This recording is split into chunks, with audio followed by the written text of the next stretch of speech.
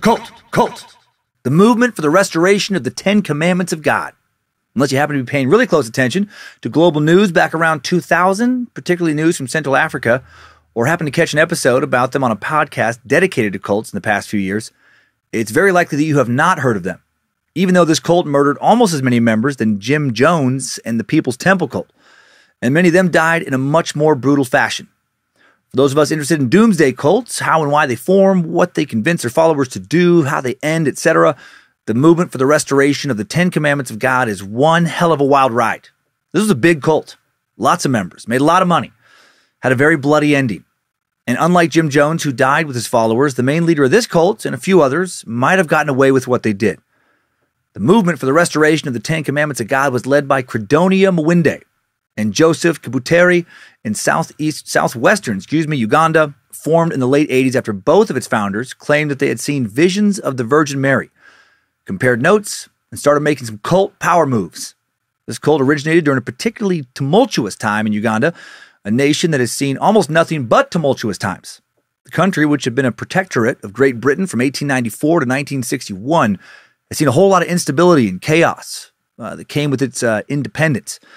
The man who would eventually rise to rule Uganda after a years-long battle for leadership was a man named General Amin, a brutal dictator who forced out or killed many Ugandans and drove the economy into ruins. He's considered one of the most brutal despots in modern world history. Tens of thousands of Ugandans were baselessly arrested, murdered during Amin's reign of terror. Amin would be removed in 1979, leaving behind an economy in shambles, thousands dead, many more soon to be dead due to the devastating AIDS pandemic that turned into an AIDS epidemic. It was in this atmosphere that many, not just Credonia and Joseph, would begin to see visions of the Virgin Mary. People were desperately hoping for signs that God had not abandoned them, that relief from bloodshed and poverty would be coming. Due to colonization by Europeans, there had long been a Catholic presence in Uganda. All the economic turmoil, combined with a lot of local church scandals, caused many Ugandan Catholics to leave the church and form new Catholic splinter groups in the 80s. The movement for the restoration of the Ten Commandments of God was one of several of these groups, and the one that would take their new ideas about God and God's plan to a more extreme place than any of their counterparts. They taught that in order to avoid damnation and the apocalypse, their followers had to follow the Ten Commandments. Sounds simple, right? Except their version of following was insanely distorted. Instead of interpreting "thou shalt not bear false witness," as a ban on lying, they eventually took this as a ban on speech entirely, with many of the community's members keeping silent or speaking in sign language in order to avoid damning their souls to hell. Fasting was conducted regularly, and only one meal was eaten on Fridays and Mondays. Sex was forbidden, as was soap, because, of course, the apocalypse was imminent, or so they said, and we all know that God hates soap. It's a doomsday cult. Of course, their teachings were insane. Movement leaders declared that the apocalypse would occur on December 31st, 1999. Actually, that was their third prediction. First two hadn't obviously come true. And then this day also, of course, came and went without any of their baseless predictions coming true. And now members were really starting to get mad and wanting their money back. The leaders quickly refocused, set a new fourth doomsday date, March 17th, 2000. That morning, when hundreds of movement members inside a small rural church were worshiping, celebrating, then an explosion was heard. Onlookers watched in terror as the church, with the windows boarded and the doors locked, blew up in a hellish fiery blast. Then 4 days after this church exploded and then burned down, police investigated movement properties and discovered hundreds of dead bodies at other cult sites across southern Uganda. Some of them had been murdered up to 3 weeks before the inferno, and the leaders were nowhere to be found. Did they burn up in the explosion or the fire that followed? Or did they take the money and run? How did all this happen? Why did the movement take off in the first place? Why were so many people interested in its insane teachings? This is an off-the-beaten path cult story, but one that's no less interesting than others that are much more well-known. If this had happened in the U.S., this cult would likely be just as infamous, or maybe more infamous, than the People's Temple, or the Jonestown Massacre, or Heaven's Gate, or David Koresh's cult in Waco, the Branch Davidians. The strange, sad, and ridiculous story of the movement for the restoration of the Ten Commandments of God today on another cult edition of Timesuck. This is Michael McDonald, and you're listening to Timesuck. You're listening to Timesuck.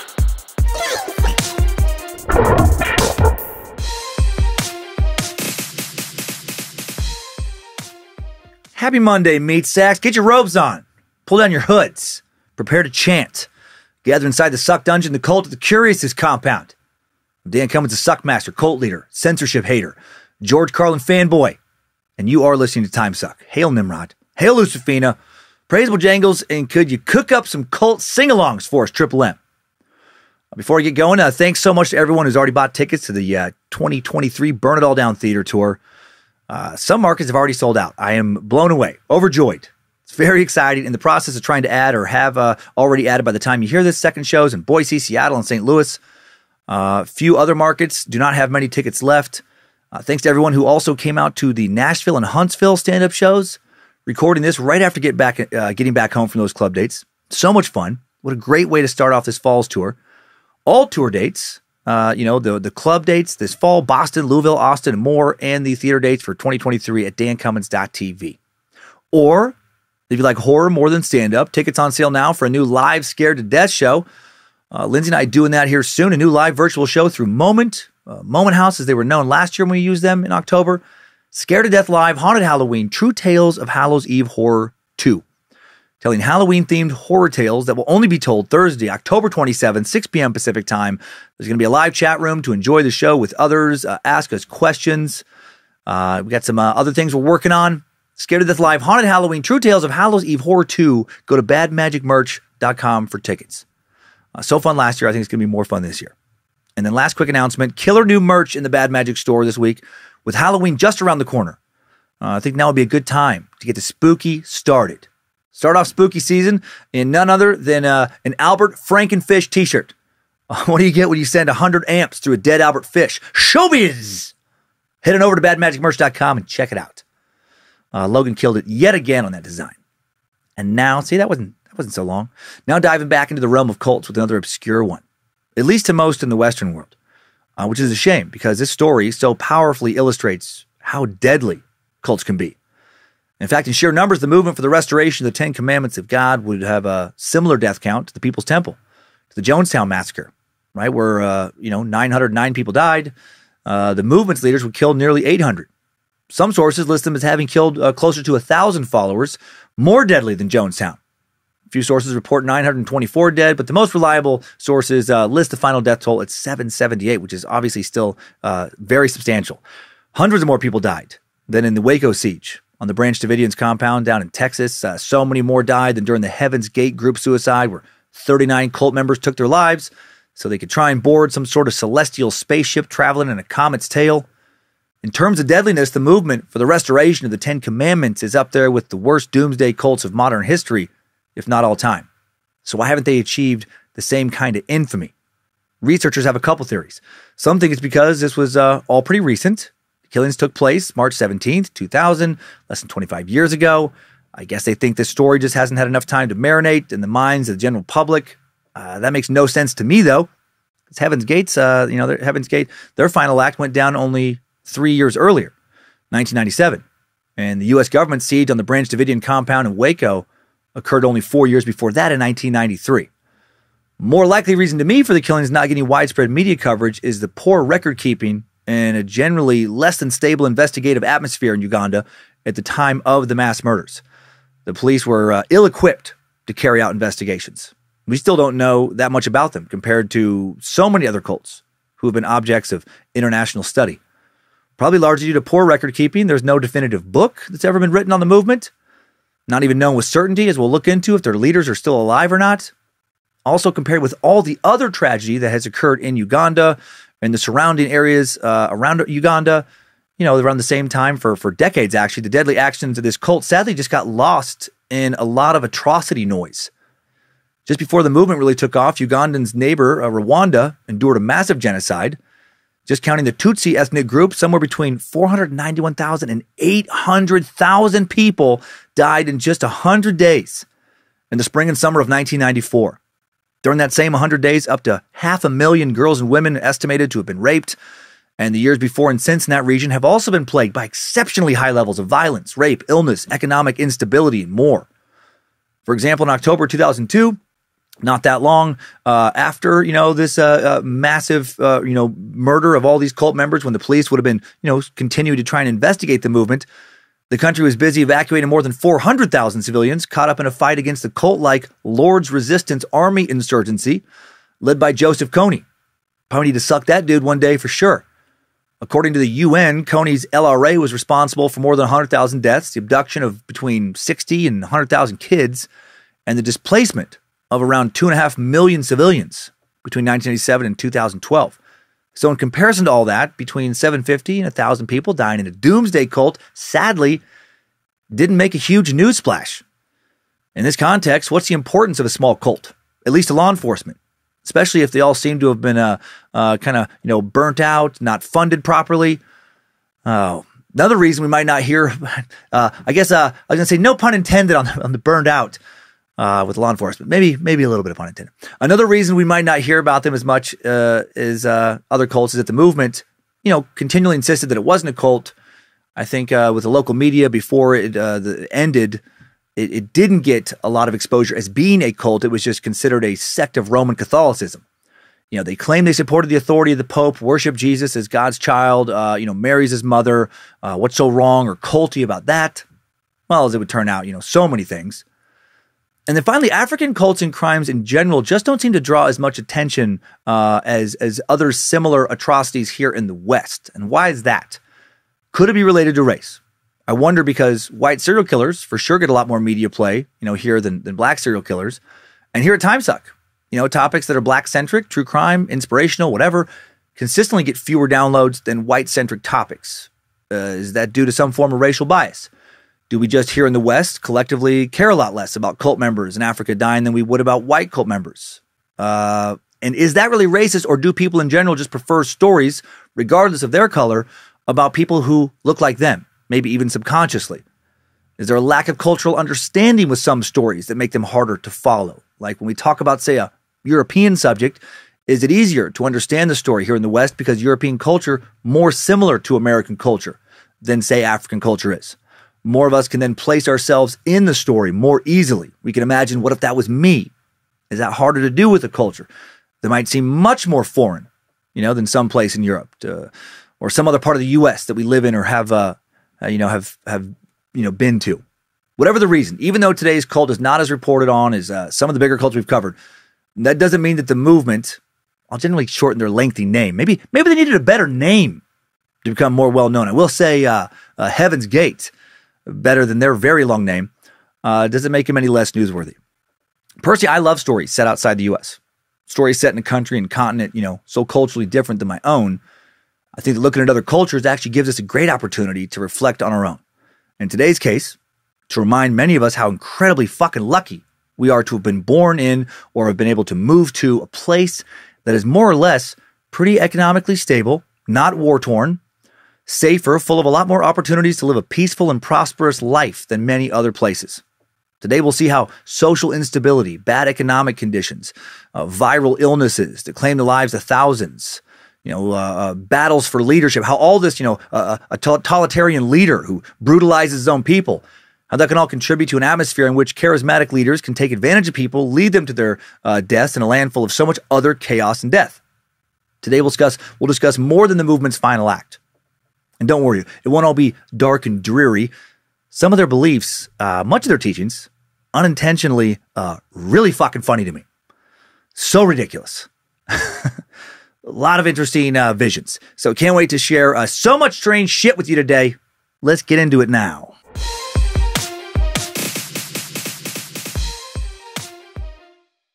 The movement for the restoration of the Ten Commandments of God, another doomsday cult. This one will be centered around the year 2000, for their final act, what some call Y2K. Years leading up to Y2K were full of fear and paranoia all over the world. That for sure had to have helped recruitment. So first I'll talk about that. Next, I'll show how colonialism created a lot of chaos in Uganda and elsewhere around Uganda, chaos that led directly to a lot of fighting and governmental instability and oppression following Uganda's independence. I'll also look at how Catholic beliefs in Uganda were always changing thanks to having, been blended a bit with local spiritual beliefs in this syncretic way. This religion always being in some state of flux or transition helps support a belief in offshoots, right? People are used to altering their beliefs. Catholicism in Uganda, much more mystical than here in the States, at least was at the time of this story. Reports of visions of Jesus or the Mother Mary were common before the cult founded. People were used to believing that God spoke directly to certain Ugandans. That belief becoming pretty mainstream for sure helped create a very fertile climate for the cult to grow in. I'll then illustrate what instability and turmoil Ugandans were dealing with in the decades leading up to the cult and its final act, how so much chaos and death and corruption might have made joining the Doomsday cult seem almost reasonable. Or at least seem like, well, fuck it, why not? Then we'll get an overview of the cult's founders and leading members, followed by diving into the cult's very strange beliefs, followed by the timeline beginning with visions the cult's founders claim they had. Some of these visions are so fucking darkly funny, ending with the aftermath of the cult's destruction. The backdrop of Uganda in the late 90s really helped these cult leaders recruit a lot of members in so many ways. So let's start with looking at those Y2K beliefs now. Looking back on it today, it might surprise many of you how seriously a lot of people took moving into a new millennium. I remember, because I'm getting older now. For many people, this was because of the so-called millennium bug in major computing systems. The millennium bug now goes back to the very beginning of computers. When complex computer programs were first written in the 1960s, engineers used a 2-digit code for the year, leaving out the 19. So instead of writing like 1968, a computer would just know that information as 68. Then a couple decades later, 1984, a woman named Marilyn J. Murray, who worked for an insurance company in Illinois, entered into her computer an annuity due date in the early 2000s, but instead of making the jump to 2000, her computer interpreted it as a century earlier. 1904, say, instead of 2004. And this meant that the numbers the computer churned out were complete nonsense. Marilyn and her husband then wrote a book titled Computers in Crisis: How to Avert the Coming Worldwide Computer Systems Collapse. Not many people noticed at that time. But by the end of the 1980s, people were getting worried. In the Social Security Administration, they were beginning to find out that they too couldn't calculate figures for after 2000. That's a problem. And holy shit, it cracks me up that no one fucking anticipated that. I love that people smart enough to invent the very first computers and computer programs did not think about what would happen to those computers and their programs past the year 1999. So short-sighted, even the smart people. To me, that's like inventing a badass mobile phone, the first smartphone, but you forgot to build a way to recharge the battery. Oh, this is awesome, Melvin. Holy shit! A phone and a tiny computer in your hand, not connected to a wall? You can make calls and surf the web. You are a visionary, a wizard. Okay, so when this battery runs out, like how do we recharge it? I don't see a port. Oh, fuck! Oh, I knew I forgot something. 1994, Social Security started going through all of its millions of lines of relevant computer code, desperately trying to fix this problem. The Department of Defense ran into similar difficulties, began a similar project. Don't want fucking missiles going off at the wrong time. A senior defense official said at one point, if we built houses the way we build software, the first woodpecker to come along would destroy civilization. That's a great quote. As the year 2000 approached, many believed that the systems would not interpret the 00 correctly, right, causing a major glitch in the system. Like major glitch as sending humanity spiraling into a dystopian nightmare kind of glitch. Some believe that this would cause a whole host of problems, enough to literally collapse society as we know it. The most extreme warriors thought that banks would incorrectly calculate interest rates and, way scarier, account balances in general. What if you have a $200,000 account balance in your savings before, the collapse? So New Year's Eve, 1999, then New Year's Day, 2000, you got like $200. And you can't prove the new balance is wrong. That's a nightmare. People started taking their money out of banks because of worries over stuff like this. My dad actually took a bunch of his savings. Of course he did. Bought gold with it. And then hid the gold in little bags in the walls of our house. Not kidding. Had to hide it, because of all the anarchy and looting that was bound to break out. A lot of loaded guns hidden around the house at the time. The world was definitely going to collapse. How could it not? Y2K, motherfuckers! Come on! And then it didn't. And then I think the price of gold went down and he's pretty pissed. Maybe the 3.5% interest loan you had is, now saying it's 13.5%. All these different things. You can't afford your mortgage. You're going to lose your home. A lot of fear in some circles.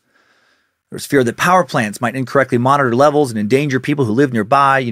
Transportation would suddenly be thrown back 100 years. All the flight records are scrambled. Maybe the planes themselves got all scrambled, start crashing left and right. It's going to be fucking chaos.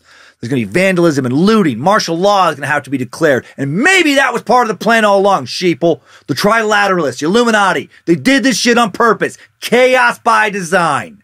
Designed so UN forces could infiltrate the U.S., right, start imprisoning citizens in FEMA camps and enslave the population. Welcome to the New World Order.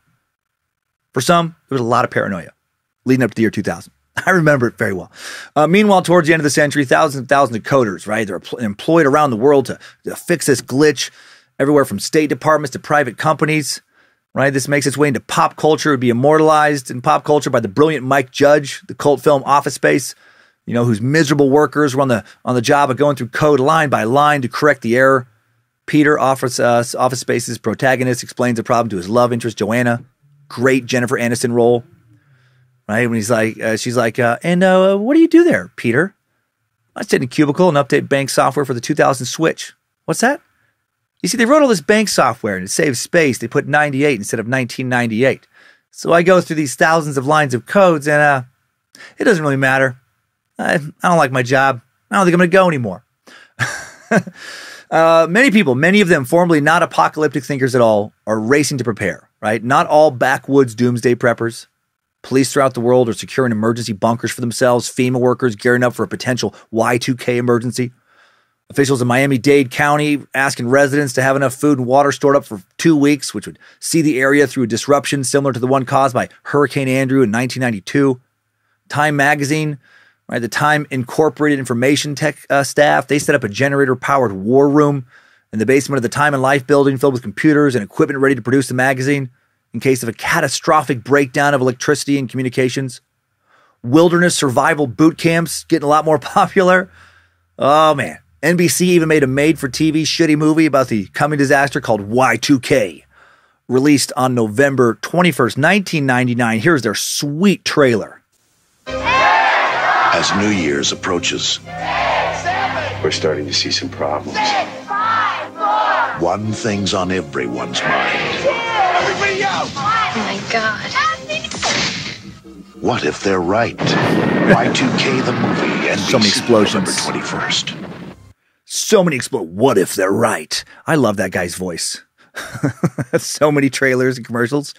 Pandemonium. Everything is going to fall apart. Life, as you know it, will descend into chaos and death. What if they're right? Prepare yourselves. But first, watch Y2K on NBC this Friday. After fucking whatever they have. Yeah, thanks, NBC. Way to stoke some fear during an especially panicked time. Might as well help create a little possibly deadly pandemonium, stoke some terrifier. Anything to sell more beer, soap, and soda. An article in Vanity Fair in January of 1999 wrote about this possibility. It is an instant past I'm going to do it in the same guy's voice because that's just fun. It is an instant past midnight. January 1, 2000. The power in some cities isn't working. Bank vaults and prison gates have swung open. Hospitals have shut down. So many countries degenerating into riots and revolution. No one will know the extent of its consequences until after they occur. The one thing is that the one sure thing is that the wondrous machines that govern and ease our lives won't know what to do. Riots in the streets. Here comes the end, everyone. Oh boy, break out that fucking purge siren. Lock your doors, board up the windows, shoot trespassers on sight. If you want your family to live, Fear the coming purge of Y2K. Late 90s. Golden age for IT people, survivalists, especially end times, apocalypse mongering, Christian more extremists. Y2K era represented to some strains of Christians, more extreme. Punishment for many of the things they've been worried about for years now. Society had moved too far away from God, become too reliant on technology, too involved in the modern secular world. Now the end times were a-coming. There was the fact that the year 2000 marked the second millennium since the birth of Christ. The book of Revelation could be read, at least by some, to suggest that a millennium meant the beginning of global end times. American televangelist Jerry Falwell proclaimed that, I'm trying to stop reading that guy's voice. Y2K may be God's instrument to shake this nation, to humble this nation, to start a revival that spreads over the face of the earth before the rapture of the church. Oh, shit! Here we go. Even without the concept of the millennium bug, this kind of paranoia and religious thinking was felt all over the world, including Uganda.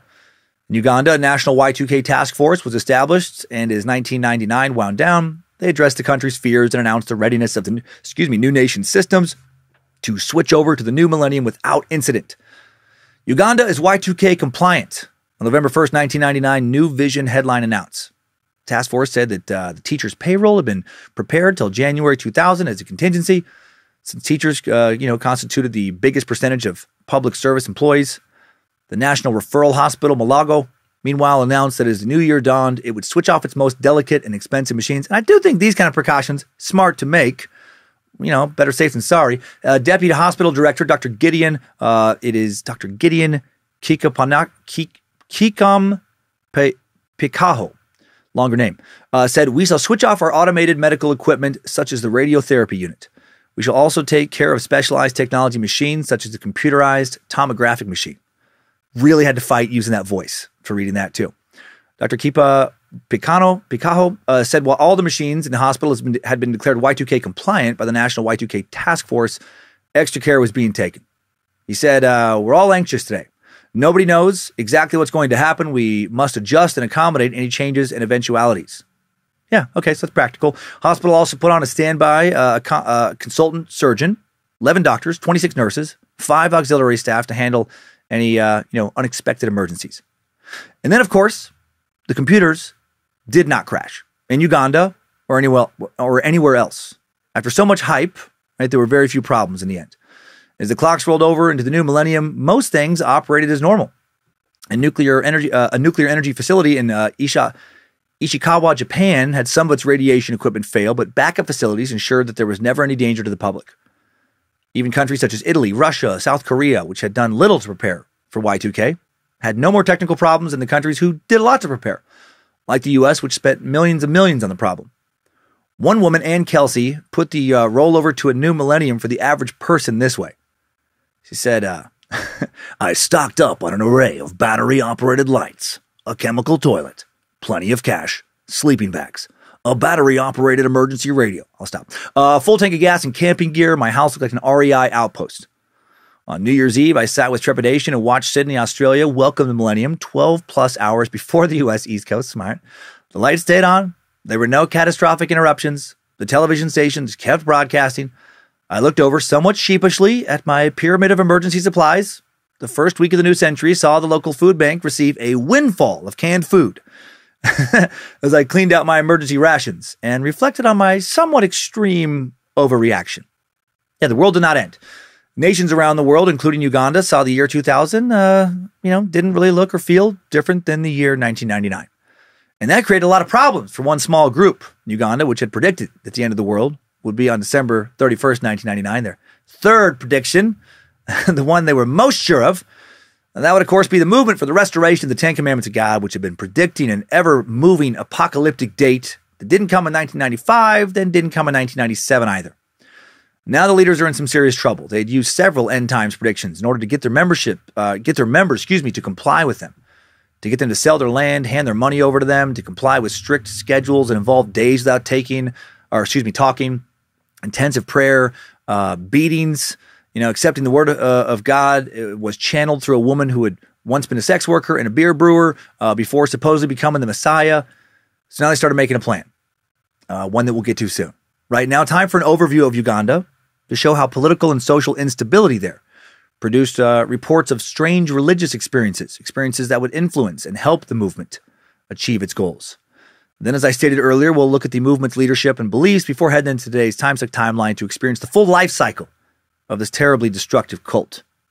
So Uganda, let's meet this interesting nation. Uganda is a country in East Central Africa, bordered by South Sudan to the north, Kenya to the east, Tanzania, Rwanda to the south, the Democratic Republic of the Congo to the west. Its capital city is Kampala, built around 7 hills, not far from the shores of Lake Victoria. The suburbs do go on to, the edge of Lake Victoria. While Kampala's population is just 1,680,600, its metro area population is almost 7 million. It's a big, sprawling city described in a number of sources as the most chaotic city in Africa. So many motorbikes, so many shuttle vans. Dirt roads downtown, paved roads in the suburbs, very dense, very crowded in many parts. You know, I was watching some travel videos of people navigating certain parts of downtown. I'm just getting stressed out by like so many people crammed in a small area. Many parts of the city not a place for a lighthearted, relaxing stroll. Some parts gorgeous. You know, weather is pretty perfect. Average high in the low 80s year-round. Average low in the low 60s year-round. Not far from the equator. A lot of sunshine. Ideal weather, you know, temperature-wise. You know, pretty humid. A lot of rain certain times a year, but very green because of all that. Nature-wise, is fucking gorgeous. Lake Victoria, the city butts up against the second largest freshwater lake on Earth and the largest in Africa, with a surface area of more than 26,000 miles. Bunch of islands not far out there, you know, many of them populated. Largest lake in the world is actually Lake Superior here in North America, over 31,000 square miles. Outside of this big-ass city on a big-ass lake, most of Uganda's population, you know, remains rural, with only about a sixth of Ugandans living in cities. The Ugandan population has grown rapidly since its independence, when it was approximately 7 million to now an estimated 45 million people. Largest age group, 48%, consists of those who are 14 and under. Only 2% of Ugandans over the age of 65, and that's not good. We'll soon see why that is. Size-wise, Uganda, about the size of Great Britain, populated by dozens of ethnic groups, mostly due to the fact that when it obtained formal independence on October 9th, 1962, its borders were ones that had been drawn, you know, in an artificial and arbitrary manner by European colonizers, based on other colonizers' demands, based on one European country not wanting to go to war with another European country, as opposed to doing what's best for the people living in that area. We talked a lot about, you know, how badly European colonizers, how they made a mess of Africa in Timesuck episode 72 with the borders, the colonial devastation of Africa. Outside of a few nations like South Africa, colonized by the Dutch in the 17th century, most of Africa was colonized much more recently. Beginning in the late 19th century, lasting until World War I, not that long ago, several European colonial powers raced to carve up Africa, consume valuable natural resources, and when they carved out territorial borders, they did so without thinking about who was fucking living inside any of these borders. All Africans not the same at all. There is, you know, more diversity, actually, than there is in Europe. You know, like, just like the Scottish are not the same as the Italians, the Zulu not the same as the Bantu.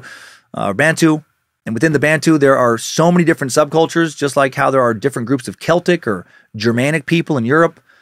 And as any student of history knows, a lot of times different groups of people fucking hate each other, right? They take each other's resources, kill each other's warriors, kidnap and rape each other's women, enslave each other's children, etc., etc. And when outside oppressors decide that different ethnic and cultural groups are now all citizens of the same nation, well, problems are going to arise. And then when colonizers leave and a power vacuum is created, civil wars almost always start. The various groups who have had their hatred of each other suppressed by the colonizers, you know, attack each other all over again, off with more vigor, like they're making up for lost time as they struggle for control over what will now, you know, who will run now the new nation, left with the same arbitrary borders that the colonizers drew up.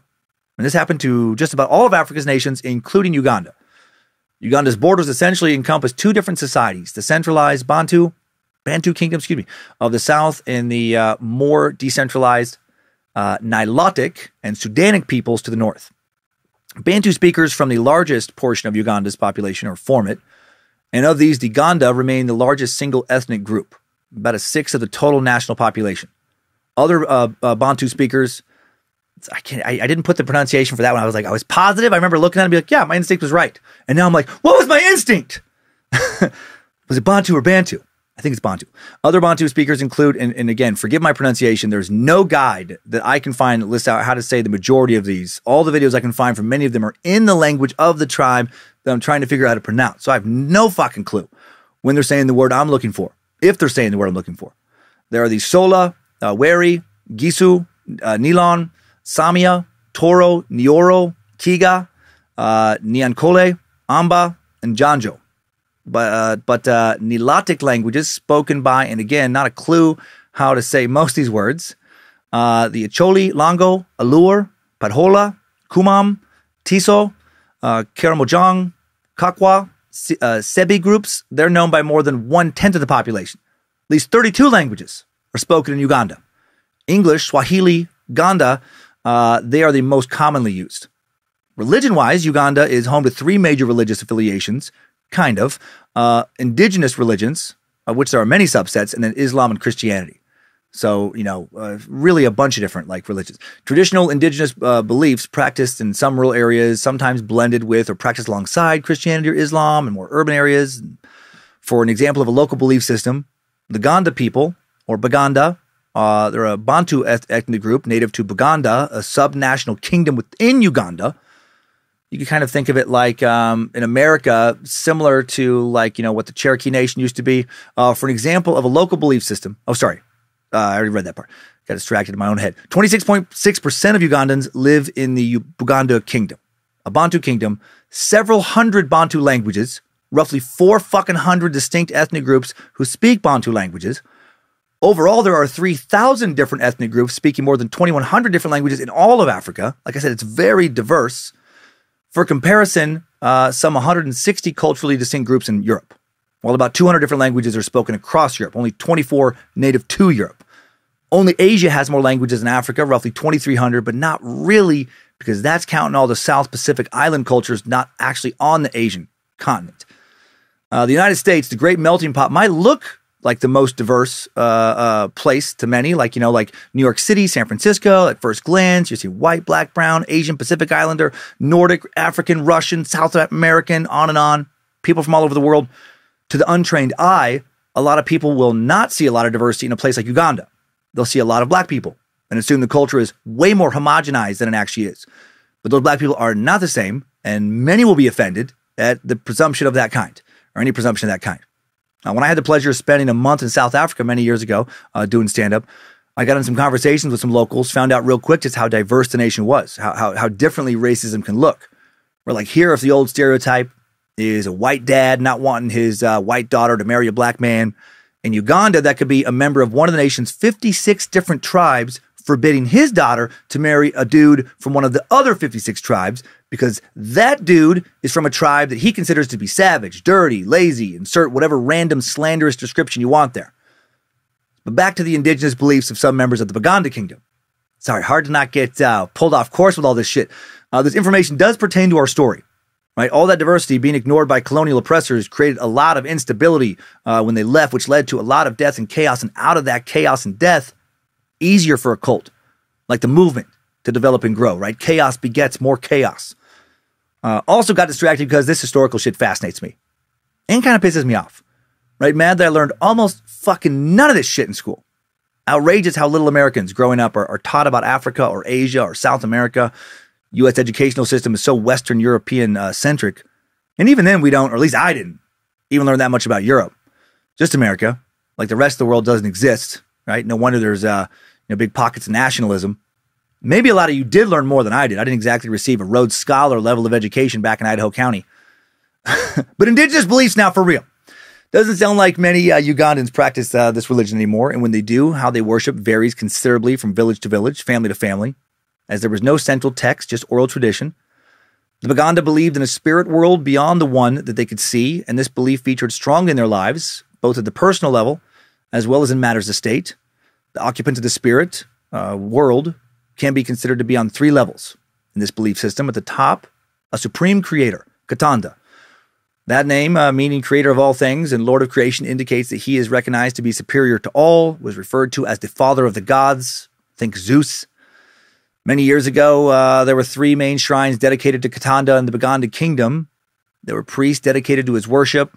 However, little was known of this supreme god, and he was not expected to intervene routinely in human affairs. I pulled an audible and I said Zeus, but actually I think Zeus had a dad. I didn't forget my Greek analogy. It kind of works, but maybe not 100%. The second level is Lubale, of which there are more than 24 minor deities. Lubales were of major significance to the Baganda nation and the day-to-day life of the people. The word Lubale was translated as God by early writers in English on Buganda, but the histories of the Lubales, which were well known to the Baganda, all tell of them having been humans, who, having shown exceptional powers when alive, were venerated after death, and whose spirits were expected to intercede favorably in national affairs when asked. So they're more like the saints of Christian belief than true gods. They are referred to, especially within Catholicism, they're referred to by many as guardians. Guardians were the focus of the organized religious activity of the kingdom, being recognized and venerated by all. Even more important, they were the one institution which the king, otherwise almost an absolute ruler, could not ignore or disrespect without angering his people and perhaps being dethroned. Before all major national events, such as coronations and wars, the oracles at the major temples were consulted and offerings were made. The guardians had various shrines, like how ancient Greeks, Romans, Egyptians, Vikings, Aztecs, etc. had shrines for their various gods. And each shrine was headed by a priest or priestess, the mandwa, who, when the guardian spirit was upon him or her, also functioned as an oracle. Generally, the mandwa for a particular temple was assigned to one clan of people who would supply the priests and priestesses for the temple. Each guardian had at least one temple in which was kept a set of sacred drums, other ceremonial objects. The building and upkeep of the temples was governed by very elaborate and exacting rituals. The most popular guardian was Mukasa, guardian of the lake. He had temples in his honor all over the country, but the chief temple was on Bubembe Island in Lake Victoria. To this temple, the king would send an annual offering of cows and a request for prosperity and good harvests. Next to his temple was one to his wife, Nalwanga, to whom women could pray for fertility. The other nationally renowned guardian was Kibuka. His legend tells that he was a general of such great prowess that it was said of him that he could fly like a bird over the battlefield. The Guardian of War's temple was sadly desecrated by British colonizers. Many of the contents either spread out around the world in various museum collections, or in the hands of private collectors, or just lost to history. About 80% of Uganda's population is Christian, primarily divided between Roman Catholics and Protestants, but a lot of those Christians, also are people who believed in the types of religions I just explained. It all just kind of got blended, so it's a little bit more mystical. Christian missionaries didn't arrive in Uganda until the end of the 19th century, and in many parts of rural Uganda until, well after that. About an eighth of the population is Muslim, and the rest still just only practicing traditional religions like I just described. Like in other parts of Africa, Islam, Christianity have been combined, again, with indigenous religions to form syncretic religious trends. And the blending created mystical versions of, Islam and Christianity, created beliefs that have seen more change in recent years, which allows the splinter groups, cults, ideas to not seem quite so radical. Right? Christianity came to Uganda during the colonial period through spirited missionary activity. Okay, let's break away from establishing how diverse Uganda is now in its religious makeup and talk about how tribal divisions led to a lot of political instability, the background of the people who grew up to become these cults members and rulers. Under British colonial rule, the economic power and education was concentrated in the South. As a result, the Bantu people, who made up the majority of the new nation's population in the South, came to dominate modern Uganda, occupying most of the high academic, judicial, bureaucratic, and religious positions, and a whole range of other prestigious roles. However, the British then recruited overwhelmingly from the north for the armed forces, police, and paramilitary forces. And the Nilotic tribes made up the north, collectively sometimes referred to as the Luo people of Uganda. So while economic power lay in the south, military power concentrated in the north.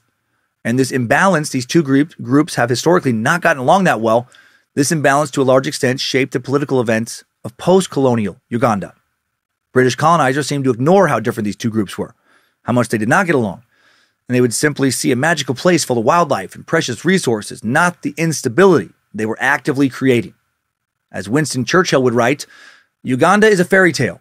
You climb up a railway instead of a beanstalk. And at the end, there is a wonderful new world. He'd call it the Pearl of Africa. But he didn't really understand it. After achieving independence, things in Uganda would be shaky at best. Uganda formally achieved its independence from the UK, became a member of the Commonwealth of Nations, October 9th, 1962. Milton Obote, leader of Ugandan People's Congress, became prime minister. Edward Frederick Mutesa II, king of Buganda, elected president October 9th, 1963. Almost immediately, several government soldiers rebel against the government near Lake Victoria. Starts January 23rd, 1964, and Prime Minister Obote requests British military assistance. January 24th, the next day. Some 500 British troops, not nearly enough, deployed in support of the government on January 25th, but the British would withdraw from the country, August 1st of that year. With the Prime Minister assuming emergency powers, President Mutesa was deposed, and then he later led a rebellion against the government in 1966.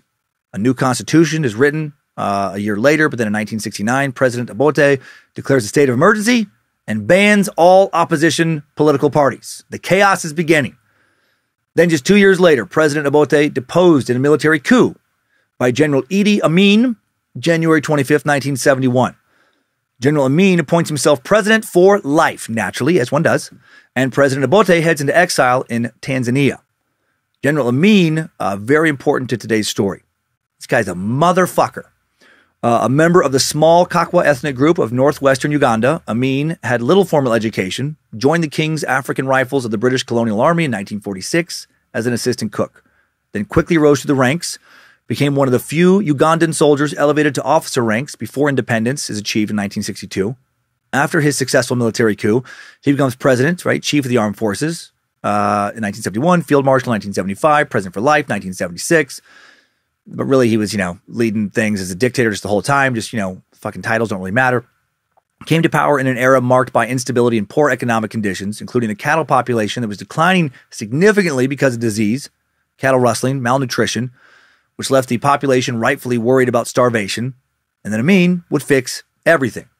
No, of course not. No, he'd make everything so much fucking worse. He was a huge piece of shit. Like many dictators, Amin ruled directly, shunning the delegation of power. He was noted for his abrupt changes of mood, also known for being a fucking idiot in many ways. The leader of Uganda, now someone who's borderline illiterate, known for being gentle in some moments, a tyrant in others, but mostly a tyrant. Instead of working on Uganda's economic or political stability, Amin expelled all Asians from Uganda, just fucking all of them. Get out, 1972. An action that led directly to the breakdown of Uganda's economy. Also publicly insulted Great Britain, the U.S., as well as numerous other world leaders, really isolated himself from any help from anybody else. He took tribalism, a long-standing problem in Uganda, to its extreme by ordering the persecution of Acholi, Longo, and other ethnic groups, right? Just like, let's fucking kill these people. Amin came to be known as the Butcher of Uganda for his brutality. Estimated that hundreds of thousands of people were killed, countless others tortured as a direct result of his rule. Even had a personal murder factory, a pink L-shaped building high on Nakasero Hill in Kampala. The official name for this murder factory was the State Research Bureau. The SRB sounds pretty benign. The Bureau had little to do with affairs of state. Research wasn't the type of thing you'd see taking place in this building. It was actually the headquarters for Idi Amin's dreaded secret police. Here, enemies of the state, just people he didn't like, brought for slaughter. Offices became torture chambers where crazed agents of Amin, strangled, tortured, shot, beheaded victims. Sometimes as many as 20 would die in a single day. An Anglican pastor, the Reverend George Lukwia, was one of the few survivors of this place. And he said, one day, the secret police picked me up, saying that I had made an attempt to assassinate President Amin. It was a ridiculous charge, but there was no convincing these people. So they brought me to the SRB. Didn't take them long to strip me, start beating me. Many of my attackers were high on drugs and alcohol. Every time they tortured me, I thought it would soon be all over. They kept demanding a confession, but I had nothing to confess. So they just continued to beat me with the butts of their rifles. For 3 months, I lived in constant fear, and quite often I would pray, God, please let me die quickly. And at one time, I found myself in a 10 by 16 foot room with 60 other prisoners. 60 people in a 10 by 16 foot room. Every day, one of those men would either die or be murdered. Usually the guards would just leave the dead bodies there in the cell. Often we had corpses all around us for more than a week. The smell was horrible. We tried to pile them up in a corner and cover them. Sometimes we'd go for 2 weeks without water. Prisoners became so thirsty they drank each other's urine. We considered ourselves lucky if we got food twice a week. This reverend once watched guards kill another prisoner with a fucking hammer. Said it took him about 10 minutes. Women often died more quickly because the guards would often just simply cut their throats, but only usually after they'd been raped. People were brought to the factory, people were brought to the factory by Amin's secret agents who would speed through villages in their Land Rovers and private automobiles and just fucking kidnap people. The killers would bind victims with ropes, throw them to the ground, shoot them, or douse them with gasoline, set them on fire if they didn't bring them back to be tortured. Screams for mercy, death screams would ring out to the surrounding blocks around this murder factory. While Amin targeted many, really anyone opposed to his regime, he had it out for Christians in particular. As a Muslim, he wanted to declare Uganda a Muslim state, despite the fact that the vast majority of Ugandans were Christian. Amin's spies would often sit quietly in church services. Days later, certain members of the congregation would just disappear. Most simply shot, others again, tortured. Some actually fed to crocodiles, like they were fucking mice being fed to a snake. This son of a bitch was as ruthless and sadistic as any serial killer we have ever covered, but he had a lot of minions doing most of the actual killing for him, and ended up with a far higher body count. To be a Christian living under Amin's regime was to constantly fear that you were about to be tortured and killed. When that is the climate you're living in, does the apocalypse really seem all that bad? Might you maybe start rooting for the apocalypse? Right? Or would it cause you to walk away from God? This chaos and death created a lot of wavering faith for many Ugandan Christians. Ugandan Christians, People left wondering how their God would let such a thing happen. This would be very important in the story of the movement, right? Going back to the timeline, in October of 1978, Amin ordered an attack on Tanzania. Aided by Ugandan nationalists, Tanzanian troops eventually overpowered the Ugandan army. As the Tanzanian-led forces neared Kampala, Ugandan's capital, on April 11th, 1979, Amin fled. He was succeeded as president by Yusufu Lule 2 days later. After escaping first to Libya, Amin made it to Saudi Arabia, would remain there until his death in 2003. The Butcher lived comfortably until he was either 77 or 78. So that's a bummer. After his departure, the legacy of instability in Uganda lived on during the conflict with Tanzania. Around 3,500 people were killed, including some 440 Tanzanian soldiers, 200 Libyan soldiers. Around 100,000 people, regular civilians amongst them, displaced. Political corruption in Uganda is rife throughout all of this. Bribes are common. Taxes not used to help people, but to make politicians and their minions wealthy at the expense of the people. President Lule only ruled for a few months. So much instability. Followed by President Godfrey Banaisa, who ruled for less than a year. Then Paulo Mwanga also ruled less than a year. Mwanga is brutal as Amin. Mwanga chaired the ruling military commission that organized the December 1980 general elections. The Ugandan People's Congress was declared winner of those elections, though they were marred by multiple irregularities. The election was completely rigged. Now, for a second time, previously ruling as Prime Minister, Milton Obote becomes president of Uganda. He'll run this fucking shit show for 4.5 years. During his tenure, Uganda is hit hard by the AIDS pandemic. Really fucking kicked in the nuts when they're already down. Economy still in shambles. Some residents in southern Uganda believe that the Tanzanian soldiers introduced HIV into the region during the war with Tanzania, spreading the disease by raping civilians. And that might be true. In 1982, the first causes of what they called slim disease at that time was identified. The disease not recognized as being AIDS until 1985. During this time, it spreads rapidly, reaches epidemic proportions. Most people there don't know that. Yoweri Museveni becomes president in 1986. And this dude is still fucking president. Been running the show for over 36 years now. Many consider him a dictator who, much like Putin, right, holds rigged elections to make it seem like he just keeps being the people's choice. And like Putin, he changes term limit laws, age, limit laws, things like that in order to stay in power. But at least he's better than Amin and several other previous brutal rulers. Museveni learned of his country's AIDS problem from Cuba's president, Fidel Castro. At the September 1986, former president, of course, he's passed on now. The September 1986 meeting of non-aligned heads of state, Castro pulled Museveni aside and he said, he told me that of the 60 soldiers we had sent to Cuba for training, 18 of them had the AIDS virus. He was therefore worried that it may reflect what level of prevalence was in the population. President Museveni then spearheaded a massive education campaign promoting a three-pronged AIDS prevention message. Abstinence from sexual activity until marriage, monogamy within marriage, condoms as a last resort. Oh boy. Maybe should have led with condoms. These fuckers never want to be realistic and align PSAs with basic human nature. The message was marketed as ABC. Abstinence, be faithful, use a condom. Okay. This message also addressed a high rate of concurrency in Uganda, which refers to the widespread cultural practice there at the time of maintaining 2 or more sexual partners, simultaneously. It was rare for a Ugandan man to have just one woman. Infidelity was culturally pretty expected, if not, condoned.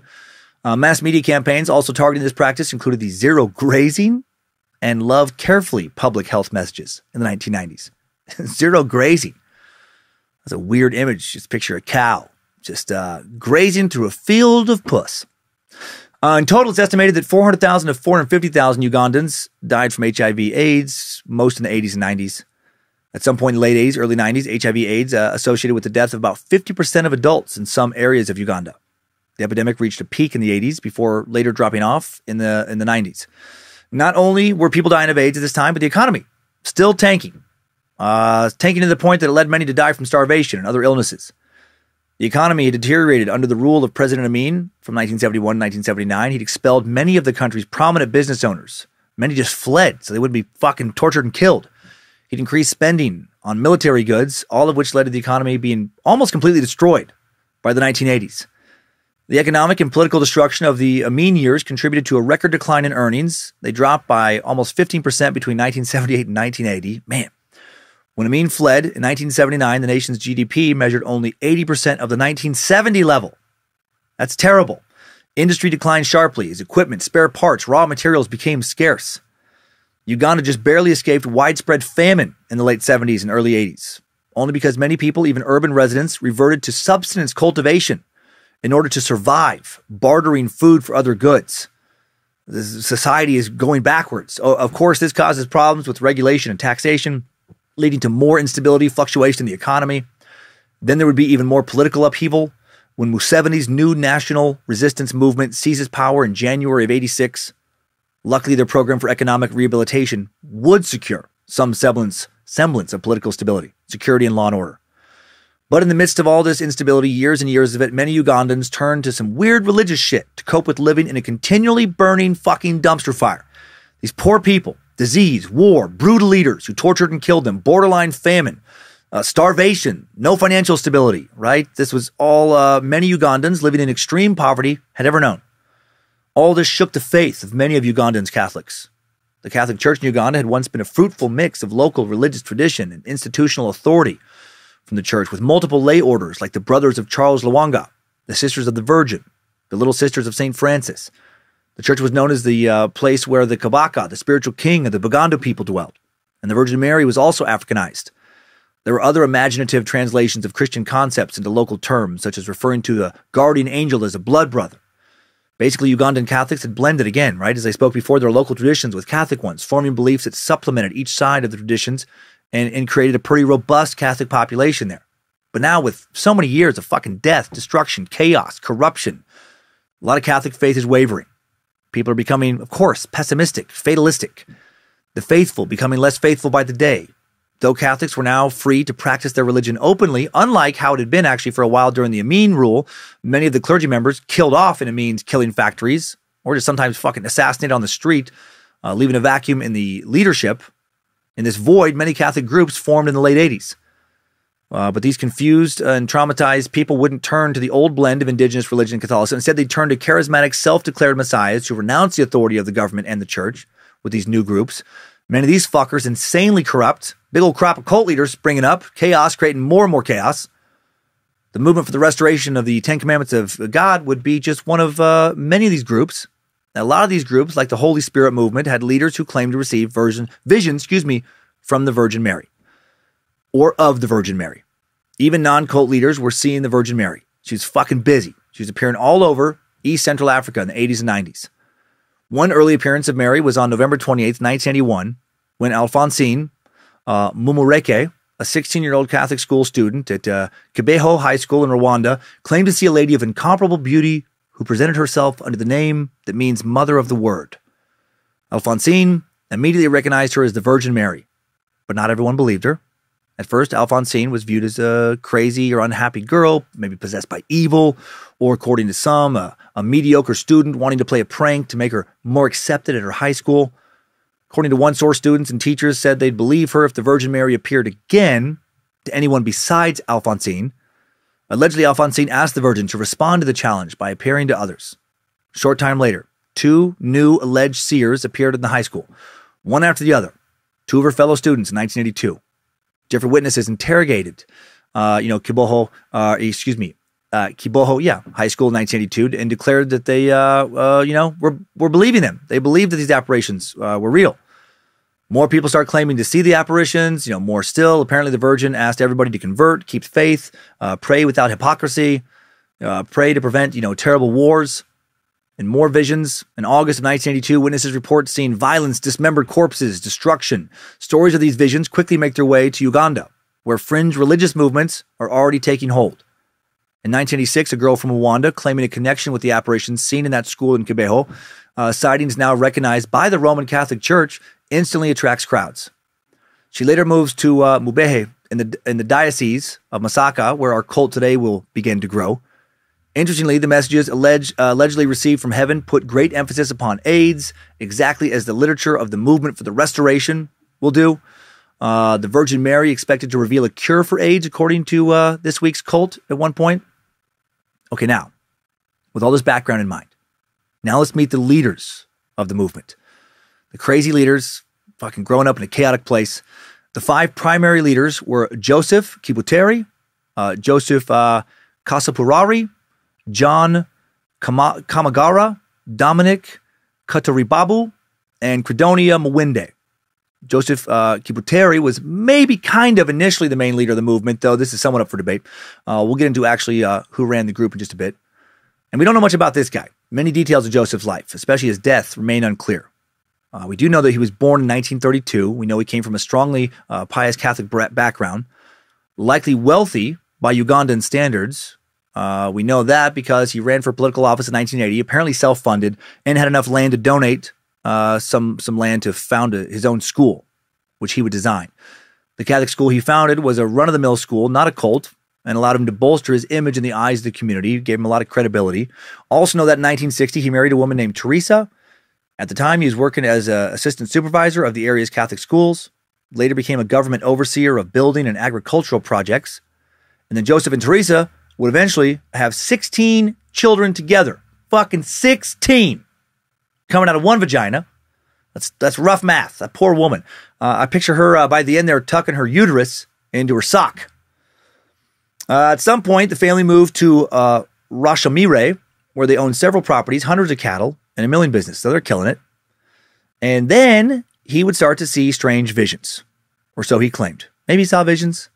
Maybe he saw opportunities for a man who saw visions. But he probably saw visions. As we'll learn towards the end of the episode, he did definitely suffer some mental illness. The atmosphere of Uganda that we just covered, one of chaos and superstition, illness, and a need to believe in miracles, may have influenced him quite a bit with his visions. April of 1984, Joseph would first claim sightings of the Virgin Mary. In the first supposed vision, the message of the Blessed Virgin Mary to him was that there was widespread moral decadence, which would result in perdition. In Christian theology, a state of eternal punishment and damnation into which a sinful and unpenitent person passes after death.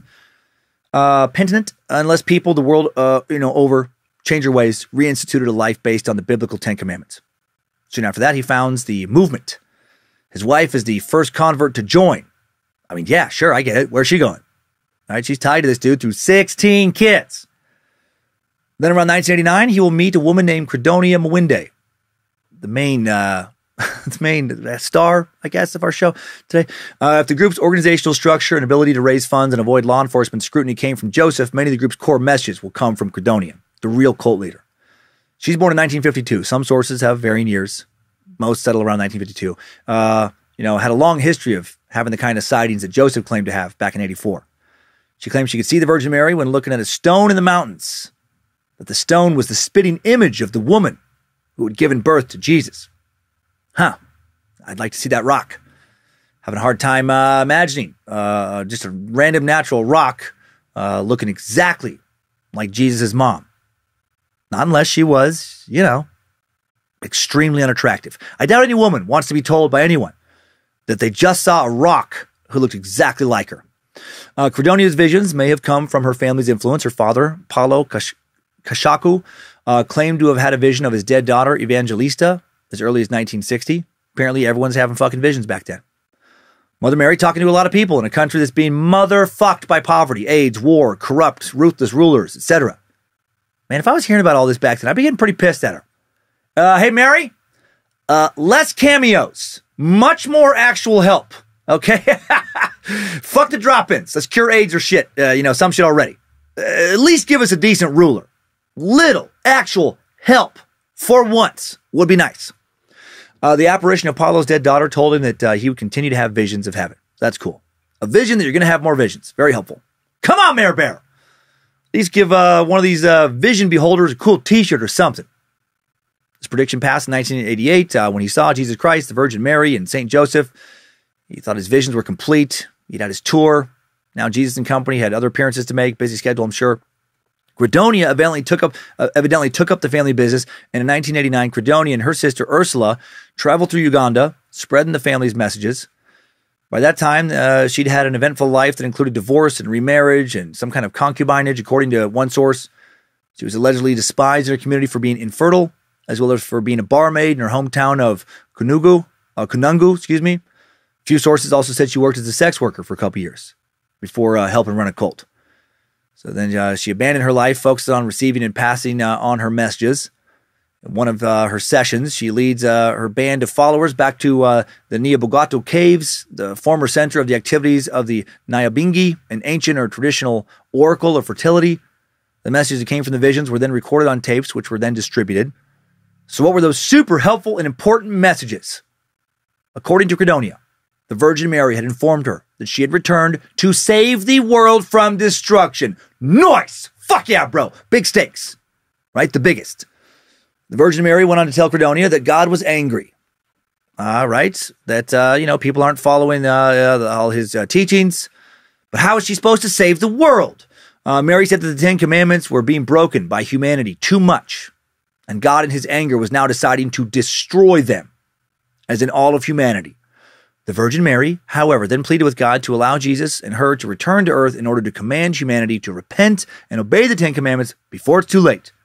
And then God, greatest mind in the galaxy, source of all wisdom and knowledge, master and creator of the universe, responded telling her that, nah, they can suck my motherfucking nuts. I'd rather shove all the Jupiter up my asshole than let these dipshits enjoy another slice of apple pie or bundt cake. No more spaghetti, or tacos, or blowjobs, or rolling clitoral orgasms, or back rubs, or anything fun for these dumb fuck, hairless pieces of shit. I hate them all, especially the Polish ones.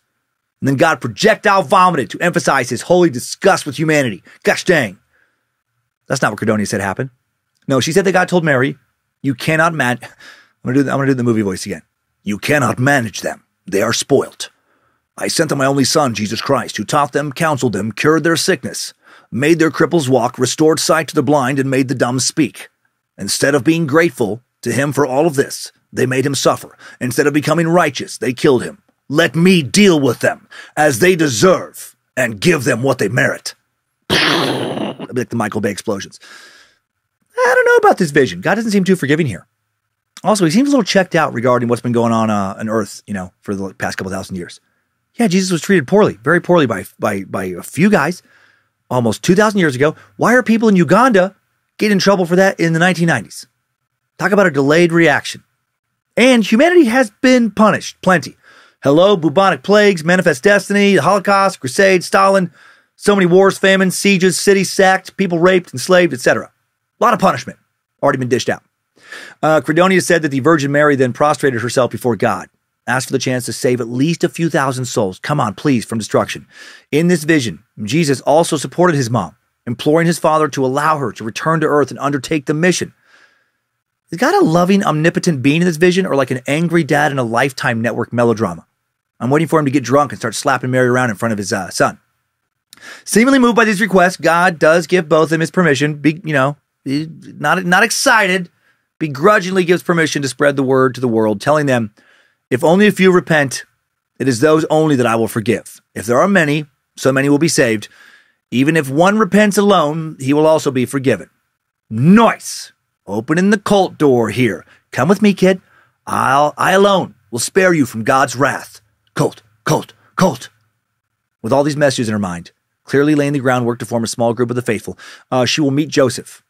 In 1991, Joseph Kibuteri travels to Nyamitanga, Uganda, to hear Credonia Mwinde. The two apparently get along like a house on fire. Pun intended. They validate each other's own experiences or cons.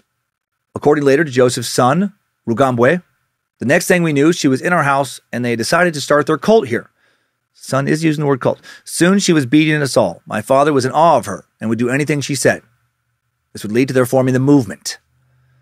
Nyamatanga became the headquarters of the movement for 3 years until they moved to Kanagu in 1994. By this time, Kibuteri had separated from his wife and had been excommunicated from the Roman Catholic Church. Why did they get separated? Sources don't say. But I have to think in part because he and Credonia, they had to be fucking, right? Probably. Or maybe his crazy just finally became too much for his wife, and she's like, I'm taking our 16 kids and I'm leaving. The pair leads, this new cult they start. Accounts vary as to which one held ultimate authority, but most say Credonia. Throughout the 90s, the group grew rapidly, also attracted several defrocked Catholic priests and nuns who worked as theologians for them, rationalizing messages from the leadership, putting it in the right language for the followers. Two early arrivals were the excommunicated priest Paul Ikazir and Dominic Katibabo. Kataribabo was particularly important to the group's authority. He was a respected, popular priest with a PhD from the U.S. The Los Angeles Archdiocese records would show that Kataribabo was awarded a full Loyola Marymount Scholarship in 1985 under a university program benefiting Third World priests. University spokesman at the time, Norm Schneider, reviewing Kataribabo's records, said he seemed to be pretty ordinary. He seems undistinguished. Well, nevertheless, he'd go do some shit. Kataribabo lived at St. Anthony's Parish Rectory in El Segundo, just south of L.A., not far from LAX. I've been by it. He graduated in 1987. Then the ordained priest from Uganda left the U.S. on July 10th, 1987. Right, heading back. No more In-N-Out Burger. No more Pancho's Tacos. Much more cult. Back in Uganda, he would soon be disciplined by his Ugandan bishop, who reprimanded and eventually excommunicated him in the early 90s for raising funds for the movement cult.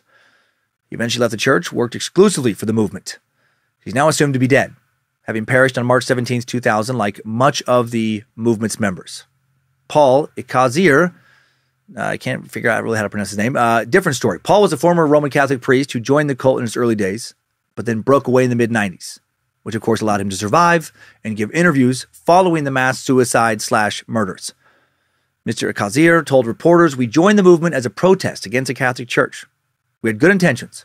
The church was backsliding. The priests were covered in scandals, and the AIDS scourge was taking its toll on the faithful. The world seemed poised to end." A lot of people in sources for this story refer to quote-unquote scandals in the Catholic Church in Uganda in the 80s and 90s, but never say exactly what the scandals were. Based on the interviews of some African priests decades later, it seems the local papers did mention a lot of accusations of sexual abuse. Sadly, of course. The stories just did not circulate into worldwide news. Beginning in 1994, the movement developed as an ordered community, adherents accepting a disciplined life and new behavioral rules as conditions of membership. Its primary center was in Kanunga. Other groups emerged at several nearby towns, and as it grew, their system of belief got stranger and stranger, influenced by more and more of Credonia's so-called visions. Oh boy, here comes the fun part. Let's get into these beliefs now. On one level, the movement's tenets couldn't have been more basic. Follow the 10 Commandments and preach the word of Jesus Christ. Before we get into their crazy, let's establish what are the 10 Commandments. 10 Commandments are written about in the book Exodus, second book of the Christian Bible, chapter 20, verses 1 through 17. Also show up in the book of Deuteronomy, fifth book of the Bible, chapter 5, verses 6 through 21, a set of biblical principles relating to ethics and worship. Play a pretty fundamental role in Judaism and Christianity. Many of these, most of these laws show up in the Islamic faith as well. At the point in the Old Testament where they come up, God has chosen Moses to deliver his people from the bondage of slavery in Egypt by parting the Red Sea so the Israelites, God's chosen people in Judeo-Christian tradition, could cross to freedom. And the Lord said unto Moses, "Come unto me into the mount and be there, and I will give thee tablets of stone and a law and commandments which I have written, that thou mayest teach them." And Moses rose up, and his minister Joshua, and Moses went up into the mount of God. Moses then led them to Mount Sinai, where God gave Moses the 10 Commandments, as well as the other laws for living the right way. The 10 Commandments, never actually referred to as 10 Commandments, are as follows: Thou shalt have no other gods before me. Thou shalt not make unto thee any graven images, meaning no false idols. A lot of Protestant Christians don't think Catholic Christians follow this one too well. What's with all the statues and stained glass images? Idolaters. The third, thou shalt not take the name of the Lord thy God in vain.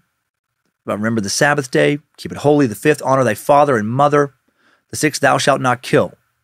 Thou shalt not commit adultery. Thou shalt not steal. The ninth, thou shalt not bear false witness. 10, thou shalt not, rape Ronnie Joe back and risk his life by penetrating his fragile Patti LaBelle dandelion puff butthole.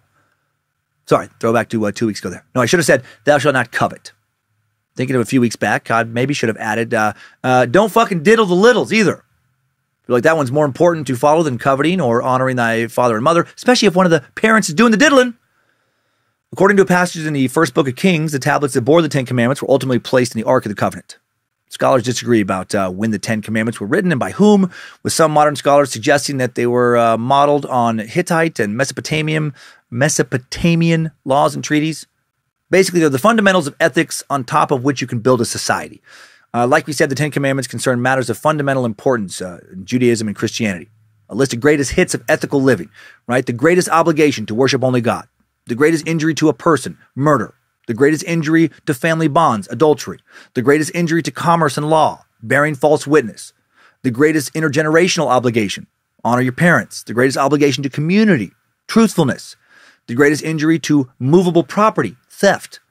They'd also be repeated in the New Testament during Jesus' Sermon on the Mount, according to the book of Matthew, right? Chapter 19, verses 16 through 19.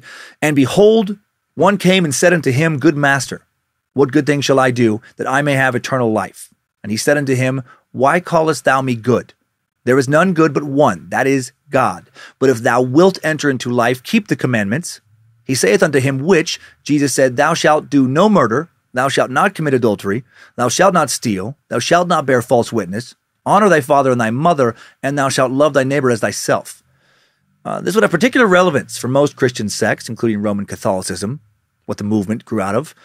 In Catholicism, Jesus freed Christians from the rest of Jewish religious laws, such as their purity and dietary rituals, but not from their obligation to keep the Ten Commandments.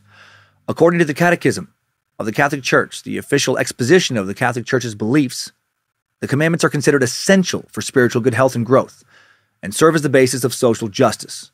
But rules like the Ten Commandments are not just for Catholics, right? Almost every religion has a set of foundational rules, like the Quran's 3 verses of the Surah Anam, which states, among other things, to honor your parents, to not kill your children for fear of poverty. That's sad that one had to be fucking put in a book. Hey, when you get times get tough, please don't kill the kids. Not to take a life except justly, not to come near the property of the orphan except to enhance it, and to follow God's path and not any other, among other rules. The movement cult would take these basic societal principles to a whole new level. Since most of the group's members, right, originally Roman Catholic, they already had a firm understanding of the commandments. But since the Catholic Church is highly centralized and has a clear authority structure, how were these leaders of this new movement cult supposed to gain their own power? Well, they did it by convincing group members that the Catholic Church was the enemy, while also publicly still claiming to follow the Pope to avoid suspicion from authorities. Initially, they claimed that instead of coming from a sinful person like the Pope or cardinals, the group's rules came directly from the Virgin Mary, channeled via Credonia Muende. Don't trust the Pope. Trust the Virgin Mary. I mean, Credonia. She's kind of the Virgin Mary's oracle. Their emphasis on the commandments was so strong that the group discouraged talking for fear of breaking the 9th commandment. Thou shalt not bear false witness against thy neighbor. Don't fucking risk it. Here's where shit gets good and weird and very funny now, to me, at least, meat sacks. Usually this commandment is interpreted as lying. But this group took it so far that any kind of speech could be considered bearing false witness. How did they arrive at that? Who the fuck knows? Probably through a bunch of confusing, super long, word salad heavy sermons where eventually no one knew what the hell anyone was talking about. And when the leaders said that any kind of talking was bearing false witness, there was probably a collective shoulder shrug, sentiment of like, okay, I guess that makes sense. And you know God does not want you to lie, right? Yeah. No lying, of course. And you know God does not want you to spread rumors about your neighbors, right? Yeah, totally, 100%. God hates that. And you know God does not want you to spread rumors about anyone or tell any lies, right? Yeah. No, that tracks. Neighbors, probably just a term for other people in general. No, I buy that. And you know that language can be interpreted as being a social construct, one that allows for other social constructs to be created, just ideas that have been imagined up and accepted by people and therefore are subjective. And what one person may consider a lie might not be what another person considers to be a lie, like a lie of omission, which leads us into waters of moral relativism, especially considering rumors. Truth is in the eye of the beholder. False memory syndrome is a real thing. Group hypnosis is a real thing, as are hallucinations. So really, you could think you see something happen, and it does happen in your mind's eye, but it does not happen in the eyes of the minds around you. The nature of reality, so fragile in many ways. I mean, what even is reality? What is real? Why risk damnation over something subjective? Why not embrace salvation fully by keeping your mouth totally closed and any possible half-truths hidden forever? Right? I mean, right? Wow. Kind of just, kind of blew my mind there. Not even sure I should verbally answer. I'm afraid of bearing false witness now. So, shit. Did I just do it? Did I just lie? What is a lie? I'm scared. I think. What is scared?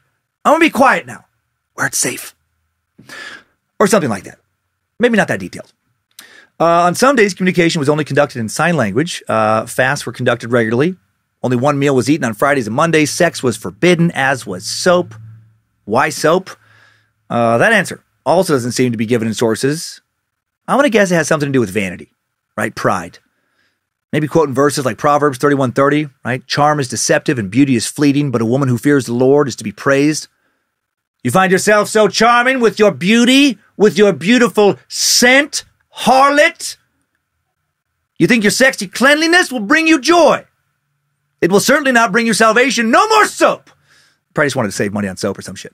Movement would also turn to another fringe religious element, the coming apocalypse. Of course, when so many of these cults get doom and gloom, they seem to inevitably reach a point of the world is ending soon. Even the New Age ones. This doesn't have to be Abrahamic religions or anything, right? The age of Aquarius is almost upon us. Rejoice. Those of you who, you know, are not killed to make way for a new and better world. Stick with me if you want to be part of the in-group. The cult taught that to avoid damnation in the apocalypse, one had to strictly follow the commandments as they interpreted them. And holy shit, do they interpret them weirdly, right? Stay close or perish. Cult, cult, cult. In the 1990s, they strongly emphasized an apocalyptic focus in their smash hit booklet, A Timely Message from Heaven, The End of the Present Time. This book is an unintentional comedy classic. Quotes from this book are my favorite, I think. There's some vision stuff that's also my favorite. Well, no, the visions are in the book. You know, it is. It's my favorite from this episode. In the book, the group predicted several dates for the end of the world before finally landed on the year 2000. Right, the third edition of the handbook, mainly written by Dominic Katari Babu, that excommunicated priest who studied in El Segundo, California, proclaimed, all of you living on the planet, listen to what I'm going to say. When the year 2000 is completed, the year that will follow will not be year 2001. The year that will follow shall be called year one in a generation that will follow the present generation. The generation that will follow will have few or many people, depending on who will repent. The Lord told me that hurricanes of fire would rain forth from heaven and spread over all those who would not have repented. These doomsday guys, right? For all the Bible verse quoting they do, they never seem to focus on chapter 24 of the book of Matthew. As Jesus, sits upon the Mount of Olives, his disciples come to him privately saying, tell us, when will these things be and what will be the sign of your coming? As in, when will be the second coming and the end times? When will they begin? And eventually in verse 36, Jesus says, but concerning that day and hour, no one knows, not even the angels of heaven, nor the Son, but the Father only. To me, that verse is a direct warning to not be a doomsday prick, right? Don't worry about the end. Just fucking have a good life. Shut the fuck up about the end. New cult members were not required to study the Bible, but were required, of course, to study A Timely Message from Heaven, The End of the Present Time, and be trained in its text, reading it so many times they'd have to practically memorize it. And of course, the group instilled a number of cult rules. The handbook would explain it this way. Ours is not a religion, but a movement, hence the name, that endeavors to make the people aware of the fact that the commandments of God have been abandoned. And it gives what should be done for their observance. How were these tenets abandoned? Well, for one, according to them, in modern society, girls prefer wearing men's trousers to wearing their own dresses. And you know what? I gotta say, they hit the nail on the head with that one. I mean, right? Seeing women in men's trousers, whoo, man, does that grind my gears. It's not right. Sometimes the pants are so fucking tight. I can see the outline of their labias. Ugh! And I'm like, thanks, random lady. Thanks for the painful boner. I was going to get a lot of work done today, but now I guess I'm going to go have to pump the sin out of my nuts. What's this world coming to? First women in pants, then women probably just run around naked, and bouncing their sex chests, rubbing their wet puss holes all over everyone, trying to trick us righteous guys, straight dudes, into bonering our way into Satan's hollow earth fire caves. JK, of course.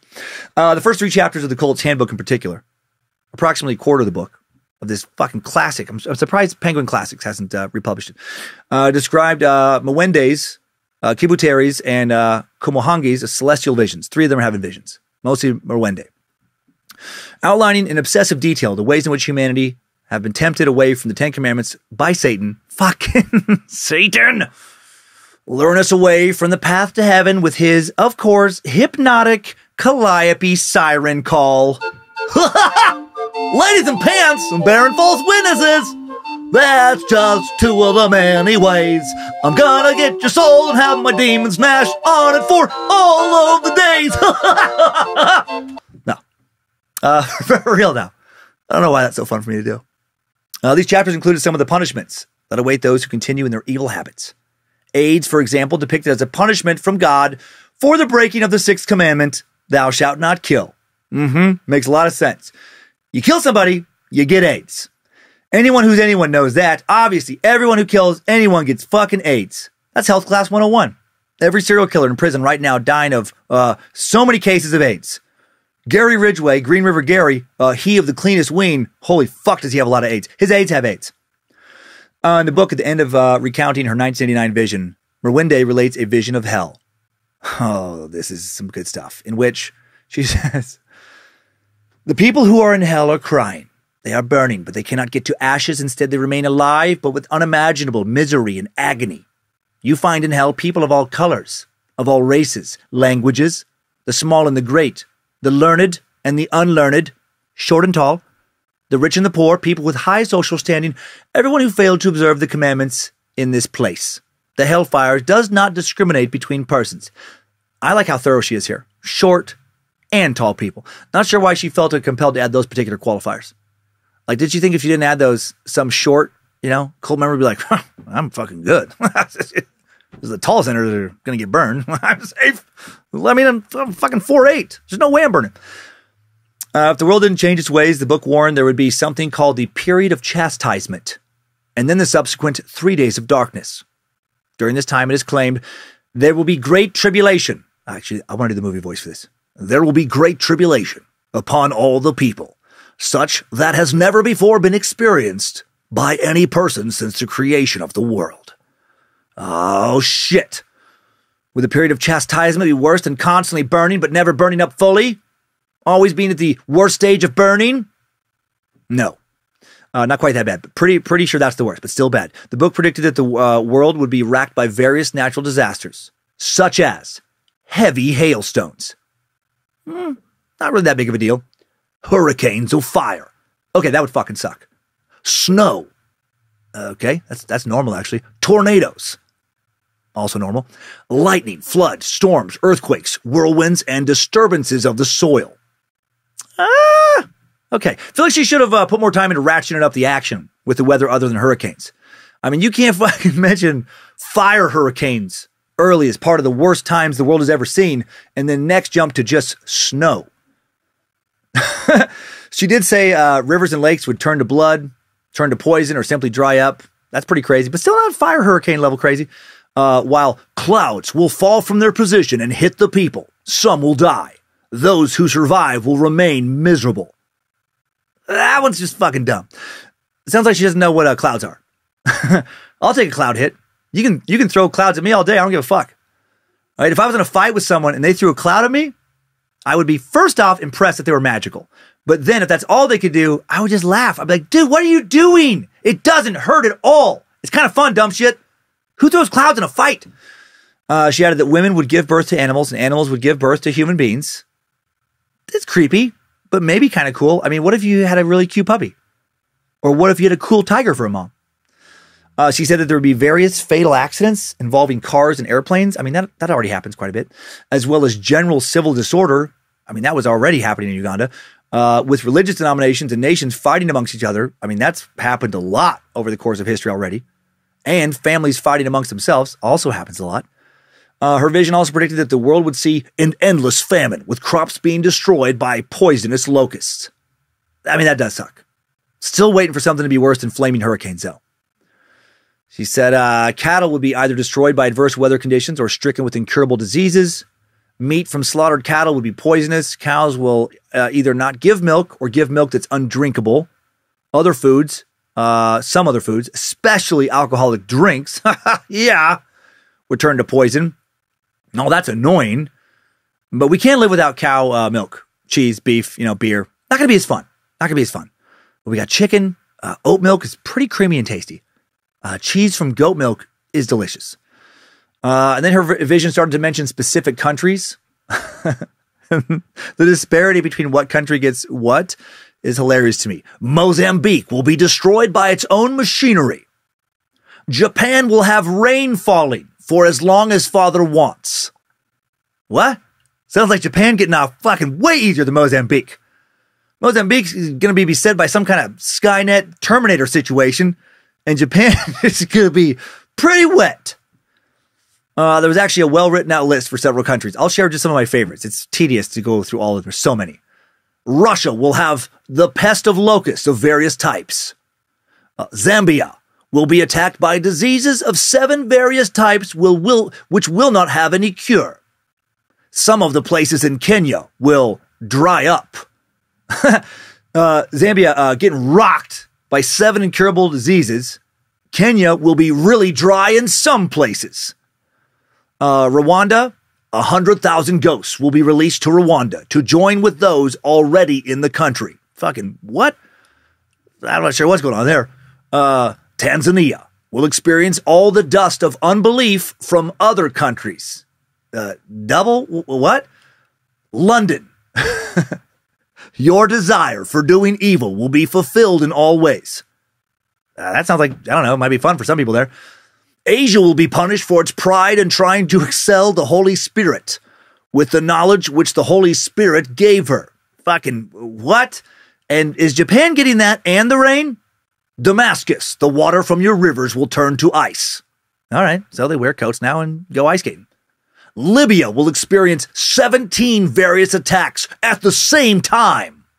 That's an odd-ass number of attacks. Is 17 supposed to be scarier than 10 or 20?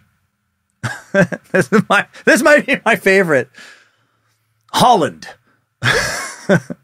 Flies of various types will break out in your midst. Zambia getting motherfucked with disease. And Holland has quite a few flies to deal with. Francis says, your laziness will not permit you to endure the chastisements that will be inflicted upon you until you are destroyed in lamentation. Okay, all right, France getting destroyed. Mexico, heavy arms that are going to destroy 5 countries will be transported through your roads. All right. So Mexico actually not getting punished. Weapons to punish other places passing through Mexico. Mexico sounded like a great place to kind of ride all this shit out in, right? Have some drinks on the beach, watch the arms, just pass on by. The result of all of this would be, according to Credonia, cannibalism naturally, right? All right, the strong eating the weak, parents eating their own offspring, or offspring of others. Seems like an extreme reaction to a lot of rain in Japan, but it's all cannibalism now, all around the world. And still not done. Oh, not even close.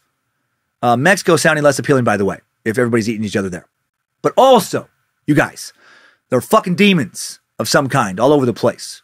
And there are, quote, fierce animals and, quote, frightening beings that are partly man and partly animal, wandering the earth, hunting for the person who has not got the 10 Commandments. Holy shit. Not sure the rain in Japan is even necessary to have been mentioned now. Pretty sure no one gives a fuck about rain if there's rampant cannibalism and chimeras hunting people. Domestic animals, which are already possessed by the devil, will now develop poison so they can kill their owners. Oh, no, not poison pets. Still not done. Devils will also emerge from the underworld to harass people and work signs and wonders so that the people will not have the 10 Commandments. And will accept the signs as coming from God. Oh, tricky devils. Really confused more than ever by the rain mention now, right? Who in Japan is focused on fucking rain with all this other shit going on? Right? Who's like, oh no, can't believe another fire hurricane hit us in the middle of all this rain.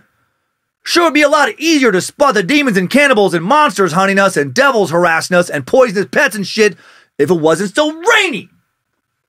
At the end of this period of chastisement, fucking finally, the book claimed, several signs will appear to mark the end of this generation. As if all that other stuff wasn't enough. First, a huge bird of prey with claws similar to those of an eagle and a crest on its head, which was similar to that of a cock, would rise to a position where the whole world can see it. That's a big-ass bird, A, and B, you have to have a flat earth for this to make sense, right? For everyone to see it at the same time. So these dipshits also flat earthers, of course they are, on top of everything else. Next, a large crucifix would appear that would make all the earth tremble, all right? Finally, a sound like that of a trumpet or a bugle, resounding like the sound of a bell, will be heard, followed by a period of silence across the world, until 3 holy ones of God appear to command that those of you who have been redeemed, go take up your places. What happens if you're not redeemed, but you have somehow lived through all the other shit? Do you try and sneak to wherever you think is the right place now? Like risk some holy one yelling at you, hey, not you, Cummins! Fuck! Can't believe the chimeras or cannibals didn't already get you. Or even demons or devils. What kind of lazy, low-rent monsters did we put to work down here? Get out of here. Anywhere but here. And also not Mexico. We fucked up on Mexico. We made it too easy to live there. Larry was supposed to do that, but got distracted with his stupid Japanese rain idea. Then after all this shit, there are still the 3 days of darkness, during which time those who have repented will go into buildings, referred to as arks or ships, to kind of wait things out. She said, they were ordered to shut all the doors and not open anything at all. All activities such as eating, praying, should take place inside for 3 days. Anything that remained outside in the dark turned into devils. These devils lamented and cried for 3 days, after which they were thrown into hell. Like more Michael Bay explosions. Once this period was over, death in the underworld would be vanquished, and Satan, having been put in fetters, would no longer be able to tempt the redeemed, who will be given new knowledge, new bodies, new material things that will be very beautiful. This new earth will be connected with heaven, and there would be a bunch of people coming to visit the earth from heaven. Uganda would become the new Israel, the second Israel, of course, which will in turn convert all other nations.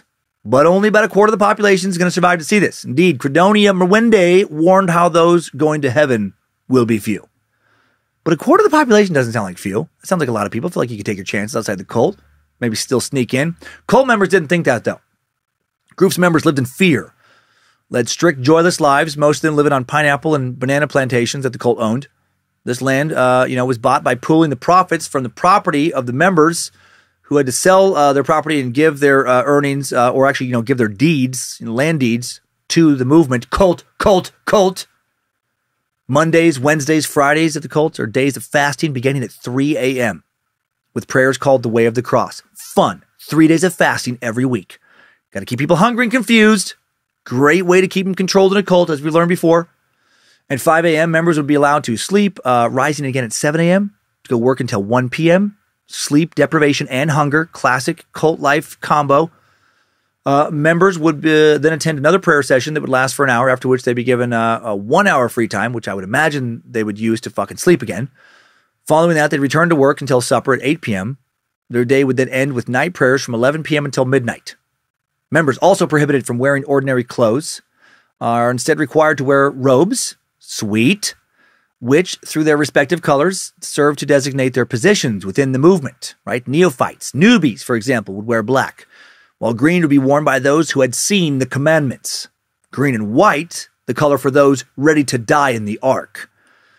It really sucked to give these assholes all your shit, right? You pray, you get very little sleep or food, for months, and you're still stuck in a black robe. Oh, just come on! Why can't I get into the ark? Members of all degrees also wore 3 rosaries, 2 around their neck, facing forwards and backwards, the third carried in the hand. On special occasions, they could sneak a 4th under their skivvies. I don't know why. Credonia is the conduit for the Virgin Mary, generally told the group what to do and how to do it. The members, the longer the cult had been around, became more and more bonded to her, hanging on the details of the various visions she said she'd receive. At the same time, Credonia inspired fear amongst the movement's members. She took over the whole running of the movement, demoting and punishing those who were considered, not following the leaders, or fellow leaders not following her could be punished. Sooner or later, all commands came from visions channeled through Credonia. And how did she receive these visions? Well, from a phone, of course. Kind of. She claimed to receive messages from the Virgin Mary through a hidden telephone system that would communicate to her through everyday objects. That sounds legit. That sounds reasonable. Right? Like God has the power to destroy the world whenever God wants, but it has to create this weird imaginary telephone system to be able to talk to people. Okay. Based on her visions, the group developed elaborate hierarchies, with Credonia, of course, at the top. Under her, former priests who served as theologians, as I said before, explained the messages behind the visions, and then regular people at the bottom. But even though they weren't in charge, the average member still had a lot of responsibility, specifically when it came to recruitment and recruiting. Members would write letters to potential recruits to introduce the idea of joining the group.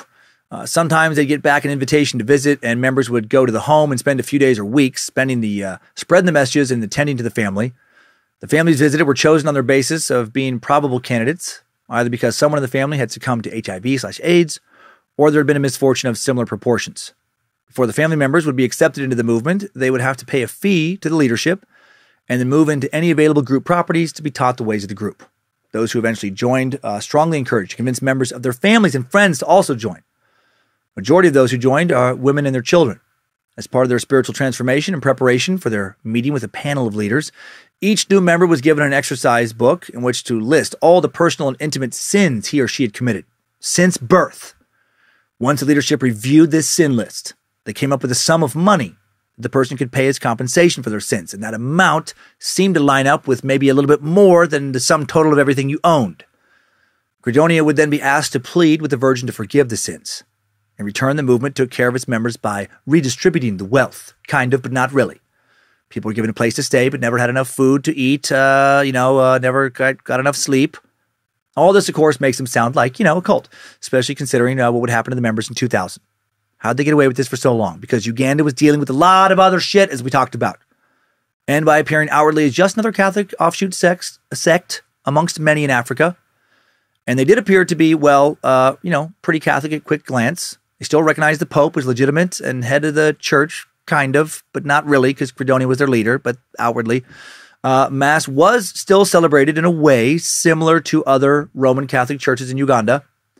At one time or another, several of the leaders and key members, most notably Dominic Katarababo, were priests, even if excommunicated priests, kicked out when the Catholic establishment found out what they were doing, but members didn't always know they were kicked out. Okay, with that big overview complete, now let's dig into their story chronologically. We're actually more than halfway through the episode. We'll fill in some story details we missed and dig into the true horror of how all this ended in today's Timesuck timeline for the movement of the restoration of the 10 Commandments of God. Strap on those boots, soldier. We're marching down a Timesuck timeline.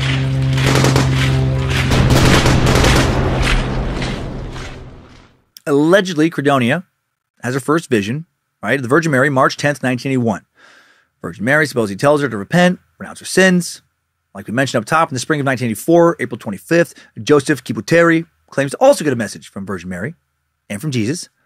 Even cooler to hear from Jesus back when every Tom, Dick, and Mary in this part of Africa are getting messages from Mary. They allegedly instruct him to repent, completely reject his sins, pray more, and mortify himself. All right? If Kibuteri did so, he was informed that he could be sent to his neighbors to teach them to restore the 10 Commandments of the Lord God, which they have abandoned. In a weird coincidence, or maybe they made this shit up after the fact, a couple days later, Credonia, her sister, Angelina Migisha, reports a very similar vision. So many visions. Credonia and Joseph would not meet for years at this point. Also in the spring of 1984, Angelina reports seeing an apparition in which the Virgin informs her that she had been chosen to be a model for the nation of Uganda in restoring the 10 Commandments. Migisha also claimed that Jesus had informed her that he and his mother had selected 12 apostles whose mandate and vocation it was to bring people back to the 10 Commandments. Not sure what happens to Migisha later in the story. She just kind of disappears in sources. June of 1989, Credonia claims that she has received instructions from God to spread the Virgin Mary's message of repentance and faith. Some people think that Credonia killed her sister. So right now they got a little sister vision off. Intense spiritual sibling rivalry. A few weeks later, Migisha's daughter, Ursula Kumanagi, Credonia's niece, says she also has had an identical message in her vision. Everyone's getting visions. Instructing her to spread the message amongst all categories of people, but especially to fellow youths. God, you feel like shit if you're in this family and not getting any visions. According to Ursula's vision, which supposedly occurred June 25th, 1989, these youths were especially guilty of abandoning the 4th, 5th, and 6th commandments. They're not honoring the Sabbath, not honoring their parents, and, fucking murdering people. Kids these days. Credoni and Ursula start preaching together. Immediately after that, they visit Mabuye, where a girl from that Catholic school in Rwanda, where that outbreak of visions had been, where she had moved to. Or they visited her first, then made up the backstory I just went over after hearing her story. Just kind of copied parts of it. Also that June, Credonia meets Joseph Kibuteri. Soon the movement is born. They would first be based in Kibuteri's home, where he was living with his wife, and as I mentioned, 16 kids. After the group was formally created, 12 apostles chosen for the new community, 6 of them women in connection with the movement's strong connection to Virgin Mary. According to the group's literature, Jesus gave the reason for this arrangement, namely that at the beginning of his first mission to redeem mankind, he chose from his disciples 12 men, whom he called apostles, because he was alone. But now he says that at his second coming, he has come with his mom, and since she's the one who asked God, the Father, for this mission, it's appropriate that she gets people of, her kind on the team of the apostles of this new community, second generation, yada, yada. Lisa's cult is pro-woman, right? Little silver lining in all their doomsday madness and overall exploitation of members. Then taking it a step further, the movement will try and take over other small Catholic sects in the area that have a strong focus on the Virgin Mary. Nice! Cult cannibalizing other cults. Credonia and her visions were able to attract a number of followers, in some accounts up to 200 people, including, like we mentioned, several local priests, like Father Dominic Katari Babo, the priest who had been educated in Loyola Marymount University. He would become the chief author of the group's literature, right? We went over some of it already, writing more passages like, I was shown a country where the whole land got too dry to the extent of leaving behind nothing drinkable and nothing that could be eaten. I saw people running here and there looking for something to eat.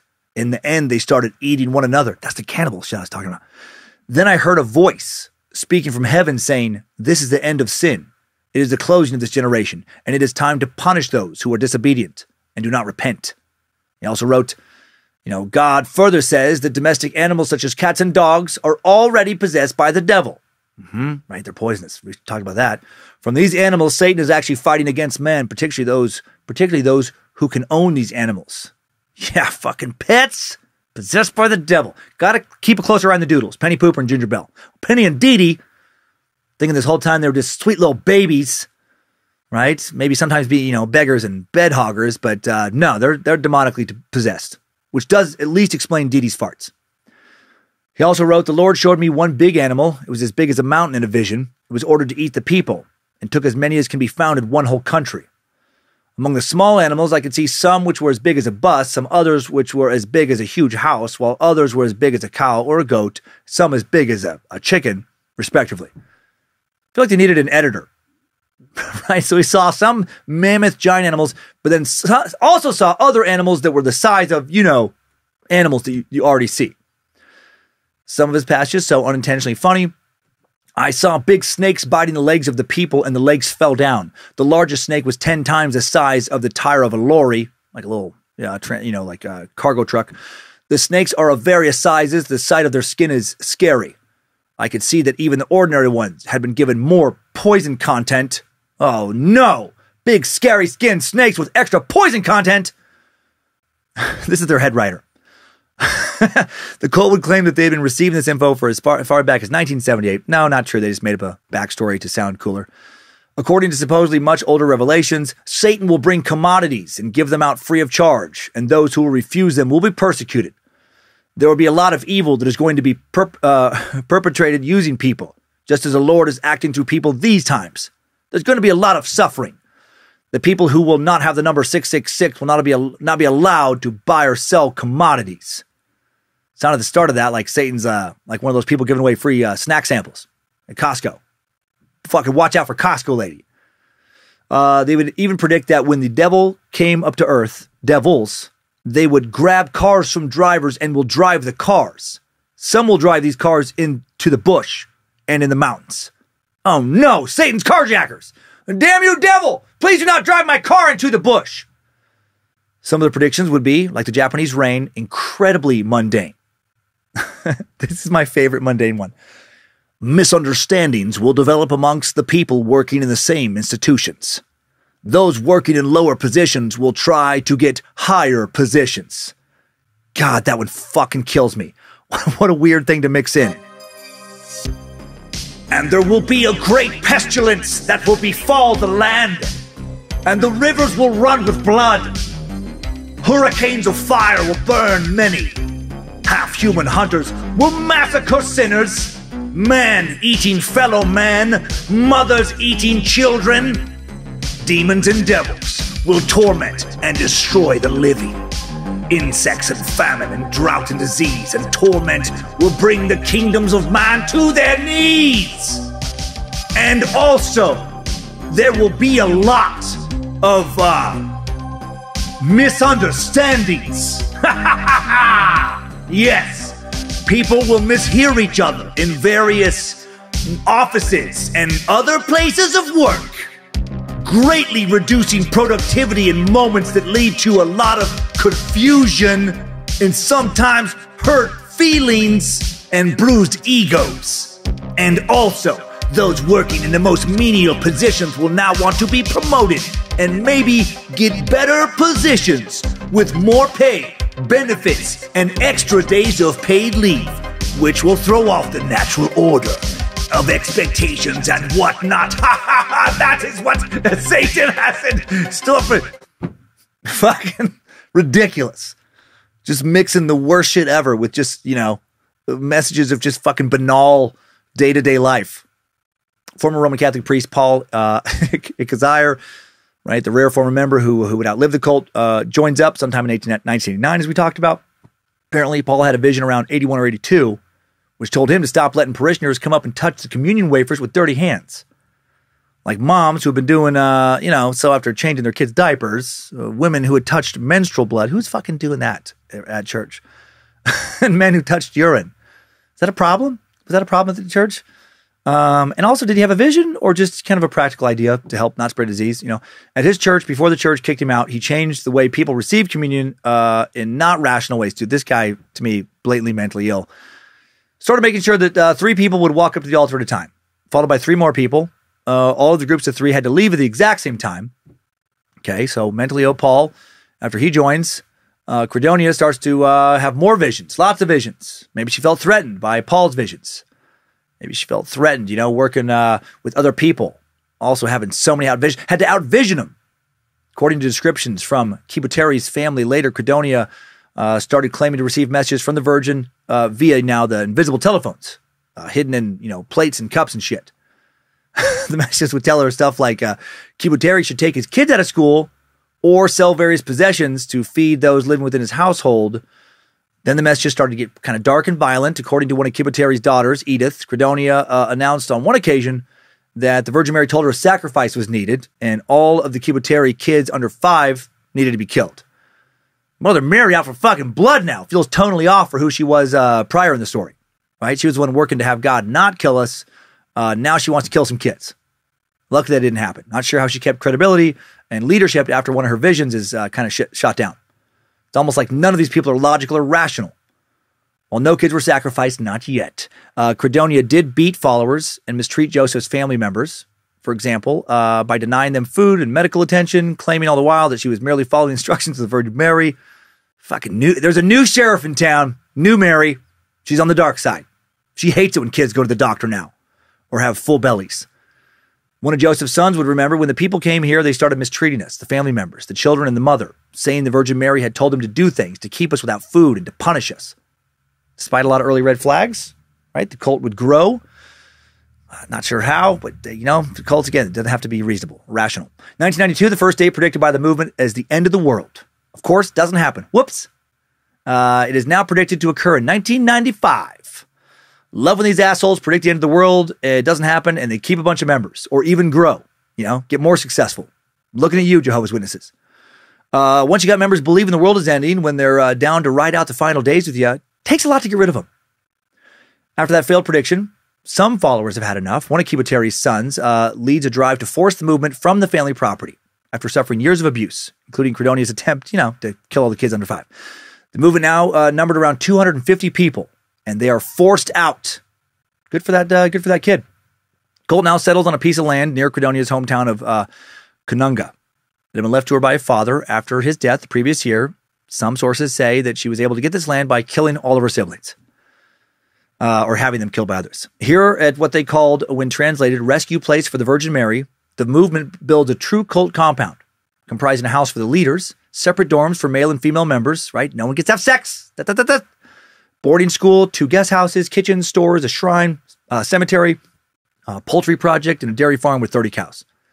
All this funded by money taken from new members. Also attempt to establish several other campuses in other towns. The movement recruits new followers from nearby districts, as far away as the capital of Kampala. There were also centers for evangelization in several other cities. 1994, the group suffers a setback when former priest Paul Ikazir leaves the sect, taking with him approximately 70 members. There had been a leadership debate. Those who thought Paul should be in charge left. Who's leading those who remained? Joseph Kiboteri, theoretically in charge at the very start. He had bankrolled, housed the group for many years, but he was weak. Also, poor, do feel bad from here, mentally ill, suffered from extreme manic depression. Credonia is now really running the show. If she wasn't already, probably already it was, now definitely for sure. She translates her visions from the Virgin Mary into the rules, the program, as cult members refer to them. As we said up top, much of the program published in a red book called A Timely Message from Heaven, The End of the Present Times. She would also take to discipline members, do that, she was head of discipline. If you broke a rule, she had given you, my God.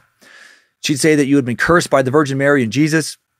However, neither she nor the other members lived that much differently from ordinary members. They weren't living in luxury, while the rest toiled in squalor, so that's rare for a cult leader.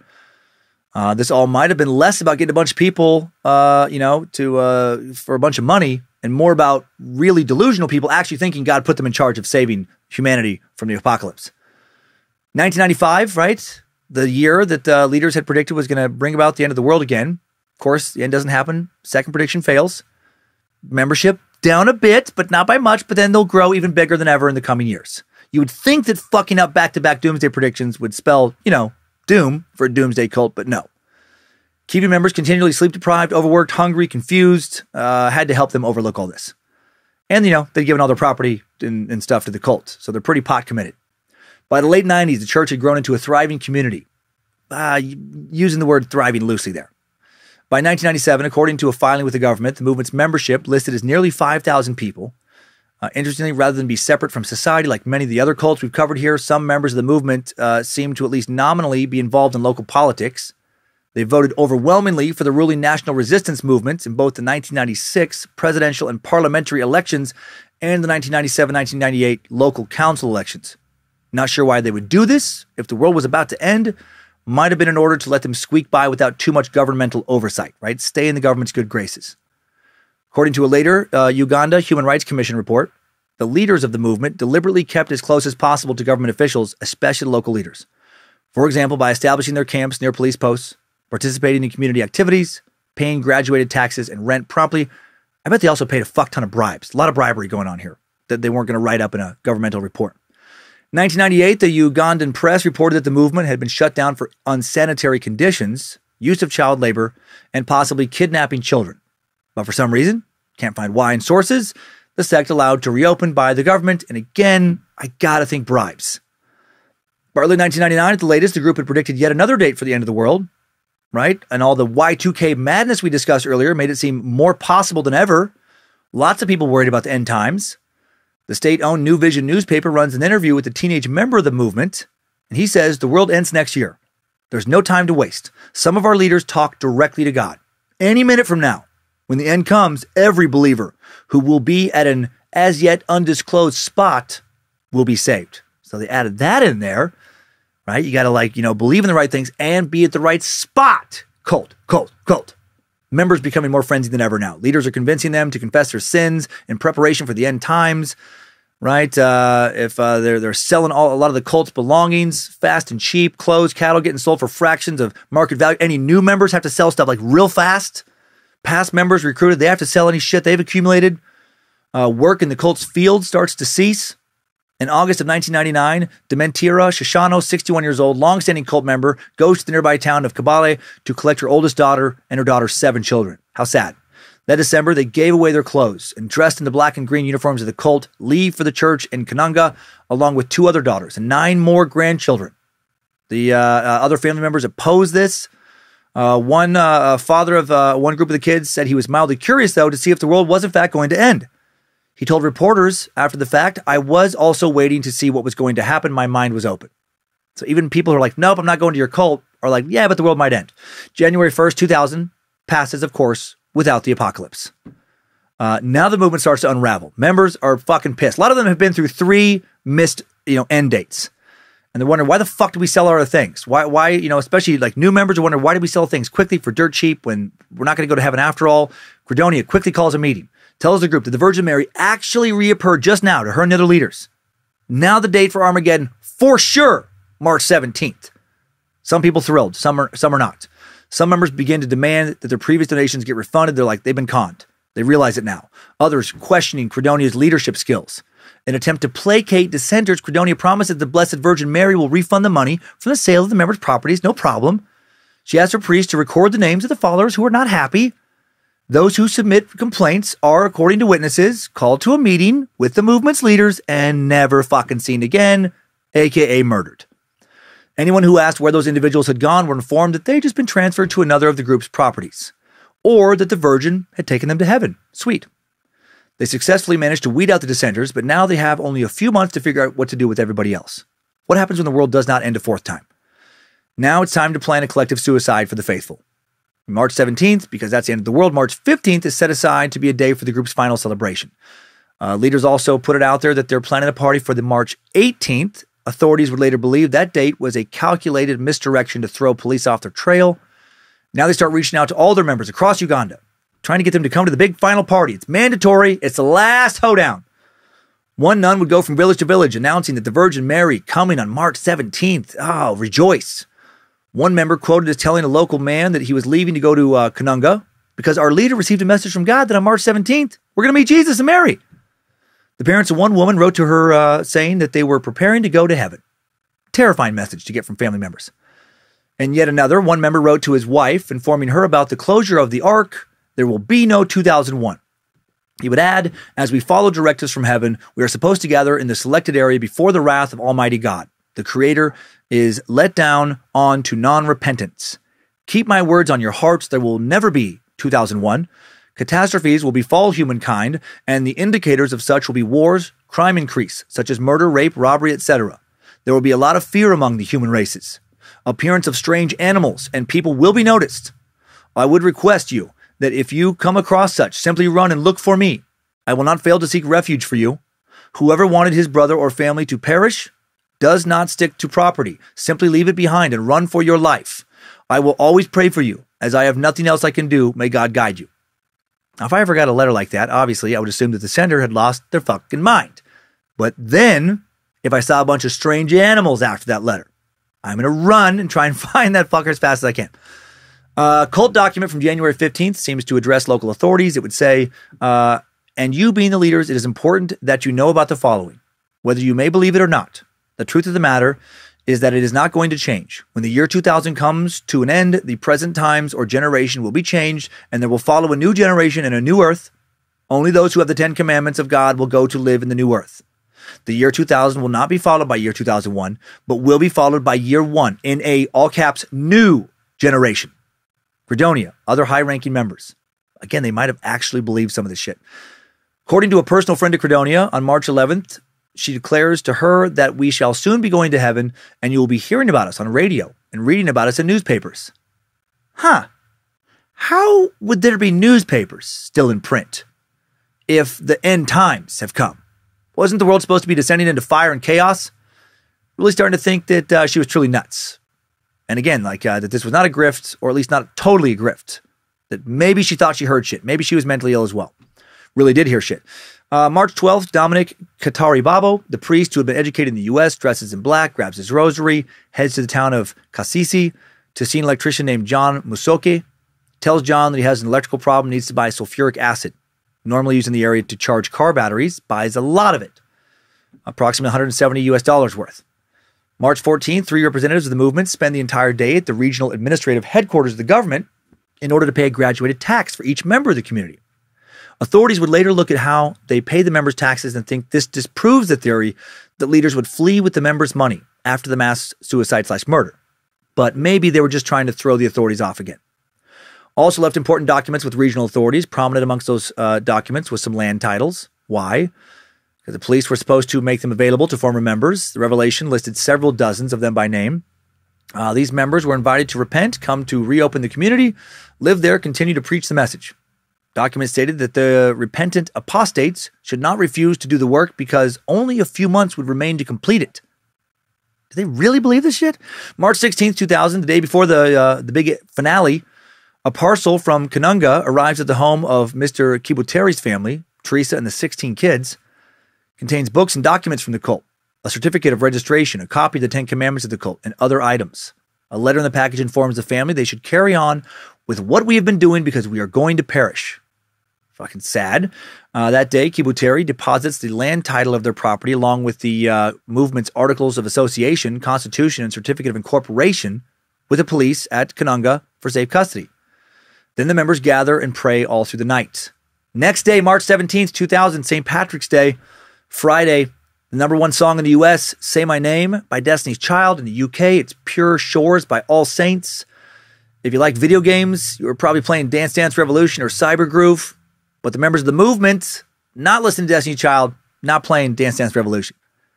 Kind of hate to admit it, but I was sometimes playing Dance Dance Revolution because that game was a lot of fun, even though you look like a complete fucking idiot.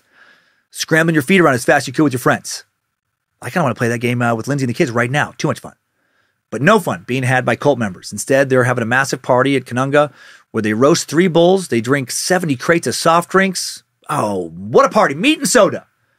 Really going all out. The last night on Earth. Getting high as fuck on sugar and caffeine. A little before 10 in the morning, the members are seen leaving the new church to enter the old church, which was used as a dining hall at the time. According to one former cult member who narrowly escaped, we started it as usual with breakfast, but later we were sprinkled with the blessed water, which had a queer smell from the one they used to sprinkle on us daily. 5 cans of the blessed water in 20-liter and 10-liter containers was placed in the corners of the dormitory we were praying from. Each one of us was given a candle and a matchbox.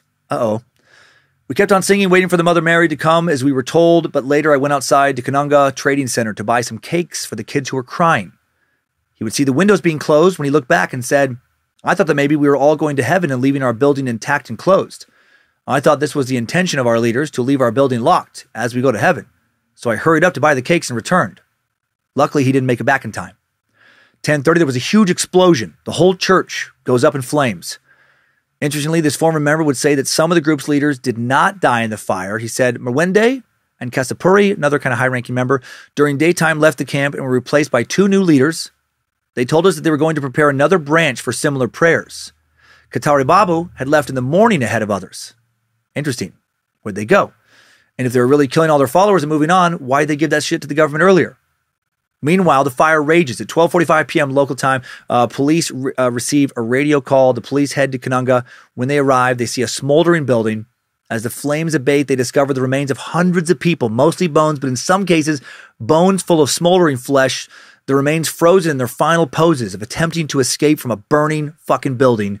I unintentionally saw video of their remains in a video on YouTube when I was looking for pronunciation, actually. Horror movie shit, but so much worse, obviously, because it's real. These remains piled on one end of the chapel, in total over 500 people.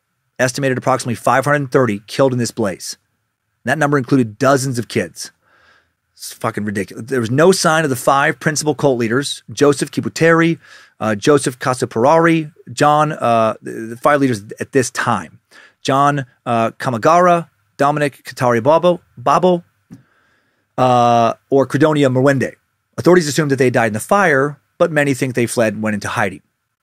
By Monday, March 19th, the remains had all been buried together in a grave alongside their wrecked house of worship, but there was still more carnage for authorities to uncover. 4 days after the fire, March 21st, police make more grisly discoveries. While investigating additional properties that belong to the movement, they discover hundreds of bodies at sites across southern Uganda. 6 bodies discovered sealed in the latrine of the Kanunga compound. 3 had their stomachs slit open.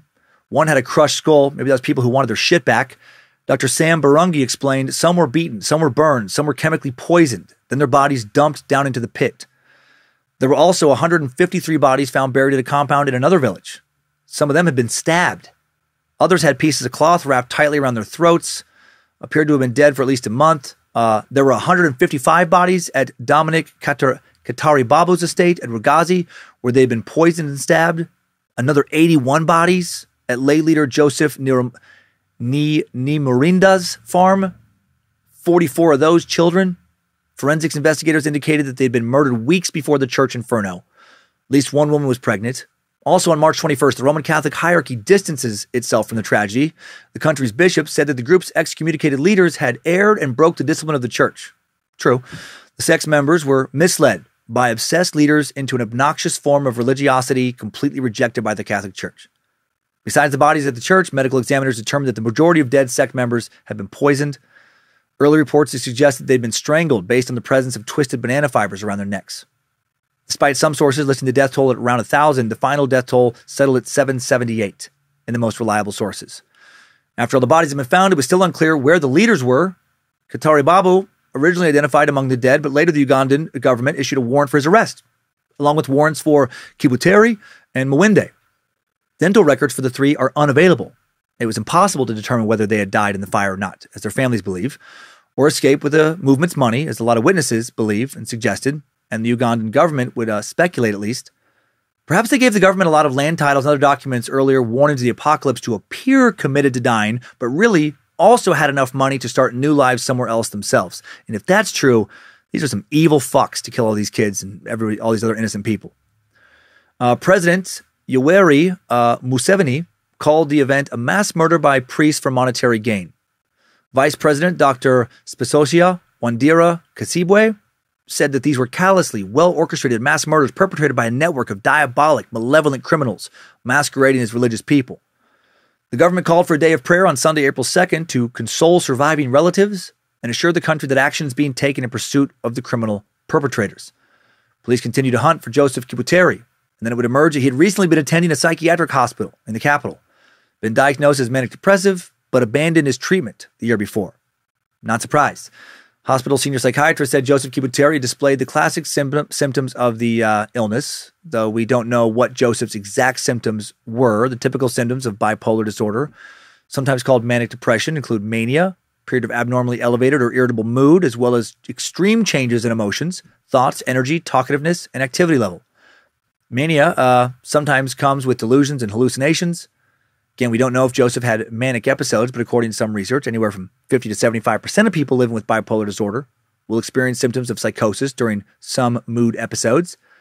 But Joseph's condition and attempts at treatment were unknown to the authorities, who licensed the cult, and to the hundreds of his followers found dead in Kananga. His mental illness did not excuse his actions in one of his son's eyes.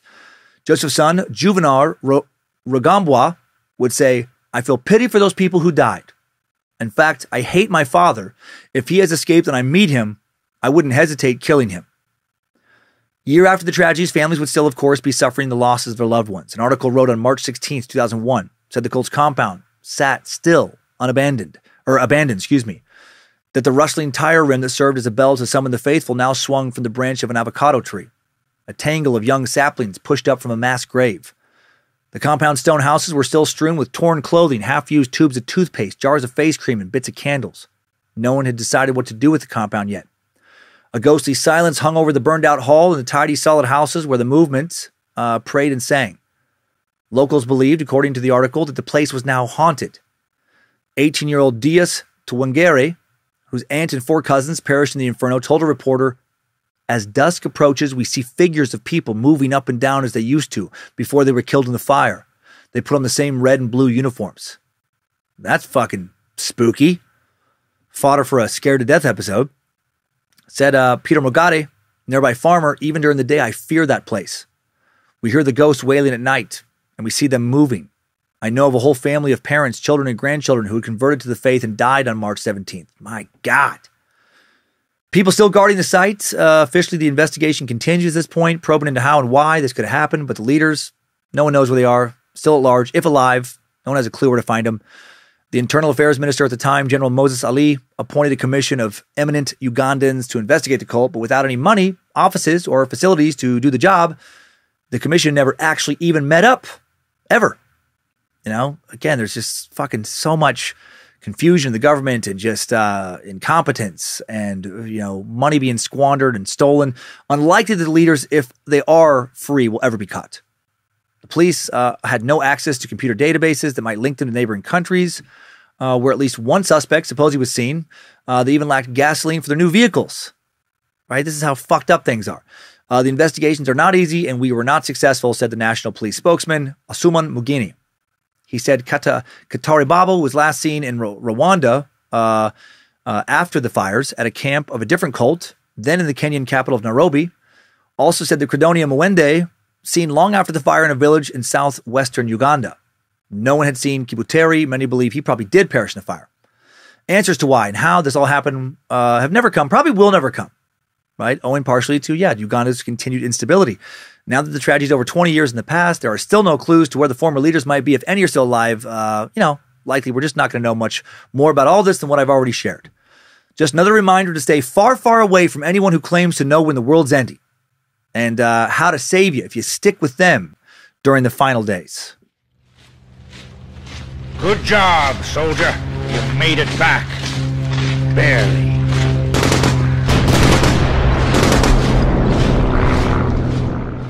What a strange and sad story. Before I recap a bit, share a few final thoughts. I do have another sponsor, just real fast here. We've had them on before a few weeks ago. Excited to see that they did buy another ad. Do Black Lords thwart you at every turn? Soaring in from spiritual realms and stealing your power, poisoning your chi, tainting your chakras, dulling your power crystals. Fear not, New Age warrior. Behold the soul power of Terry Hoffman's astral projection online spiritual karate class. Over just 8 one-hour online courses delivered over 4 weeks for only $6,500. You will learn how to turn cocktail swizzle sticks into wizard swords, how to turn car antenna into sorcerer rods, how to convert old dish rags into magic circles, and also now, for only an extra $3,500, get an additional 4 hours of classes devoted solely to apocalyptic protection spells. Prepare for the inevitable battle as forces of evil bring human hunting chimeras, baby-eating mommy cannibals, weird-looking animals, satanic poison pets, 7 new diseases, too much rain, and like a lot of workplace misunderstandings and too many people wanting raises and stuff to bring about the apocalypse. You need to do more than ascend your spirit to higher planes and memorize the Akashic records. You need to do more than carry humanity into the age of Aquarius all by yourself. You can't only focus on astral plane Black Lord naughty guys. You must save humanity, but also save yourself from hurricanes of fire and also snow. And you can only do that by signing up for Terry Hoffman's Astral Protection online spiritual karate class and apocalyptic protection spells today. Good luck. So that's cool. Glad to see another solid sponsor return. Anyway, the cult of the movement for the restoration of the 10 Commandments of God. What a fucking mess. This whole mess began when Credonia and Joseph met in 1989. She told him that he had been anointed to help them spread the word of God, that the Virgin Mary had led them to him. Roman Catholic man known among many in Uganda for his piety, prayer, good works. But they wouldn't do any good works. Quite the opposite. Did they from the very start intentionally mislead people? Did Credonia manipulate Joseph, get him to back her false claims of her visions? Did she really think she had him? So many questions. Predicting that the world would end with 1999 or end in 1999 after a few misfires, the cult crusaded for a return to a life according to the 10 Commandments, saying that they were the only path to salvation as they interpreted them. Right? They made a lot of insane predictions about what would happen to the world in the end times. People are eaten by beasts. Food turns poisonous. It's fucking too much rain in Japan. A lot of cannibalism. Dogs trying to murder owners because they're poisonous instruments of Satan now. They really went hog wild with their prediction writings. They even outlined what countries specifically would face what kind of hardships or which ones would avoid them, like Mexico. And they wrote about what kind of utopia the faithful would inherit after the apocalypse. Of course, none of that would come to pass because it's a fucking fever dream at best, and at worst, intentional fraud written to help steal from thousands and destroy their lives. This nonsense got them followers, thousands of followers, most notably, people struggling from decades of instability, poverty, and illness. People who sold their things, gave money to work on the movement's land, keeping their strong code of behaviors, enduring Cretonia's daily, what in the actual fuck is she talking about rants? As more and more followers came to live on the family's farm, tensions grew between, 200 or so early followers, maybe 250 or so, and Joseph's family. The movement finally kicked off his family's land in 1992, but that wouldn't stop them. Settling now on a magnificent plot of fertile hillside, the cult, the Credonia, maybe got by fucking killing siblings and then inheriting from her father. The cult now sets about spreading this message, chiefly through a 163-page manifesto, a timely message from heaven, the end of the present times. The group increases with estimates of members being, around 5,000 at its peak. Exactly what happened when the world did not end, December 31st, 1999, is not clear. What is known is that dozens of followers converged on the Kanunga compound March 16th and 17th, 2000, joining hundreds already there. On the morning of the 17th, the flock gathers in the chapel, starts praying. One man leaves to grab some fucking cake for crying kids, comes back astonished to see the church with boarded up windows and locked doors exploding and being consumed in a fiery blaze.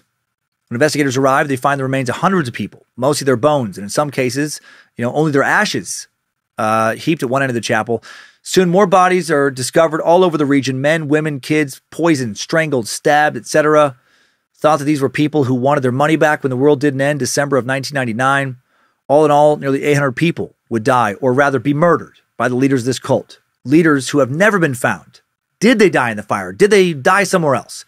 Are they still out there somewhere, living off the money they made from killing hundreds of innocent people after taking all their shit and fucking torturing the final days of their lives? Questions about the importance of religious freedom in a country where many cults have flourished, about the competence of the government's security and intelligence network, about Mr. Kibuteri's mysterious movement for the restoration of the Ten Commandments of God, and of course about the leaders of the group, especially Credonia, follow in Uganda after the tragic end of this cult. What a terrible way to live your final days, in fear of an apocalypse. What a terrible way to die, poisoned, burned by the people who were supposed to help you get to heaven, instead made your life a living hell. Beware of false prophets, meat sacks. There's a lot of them out there. Not all of them are as batshit crazy as Credonia, and it's easy for some of us to spot.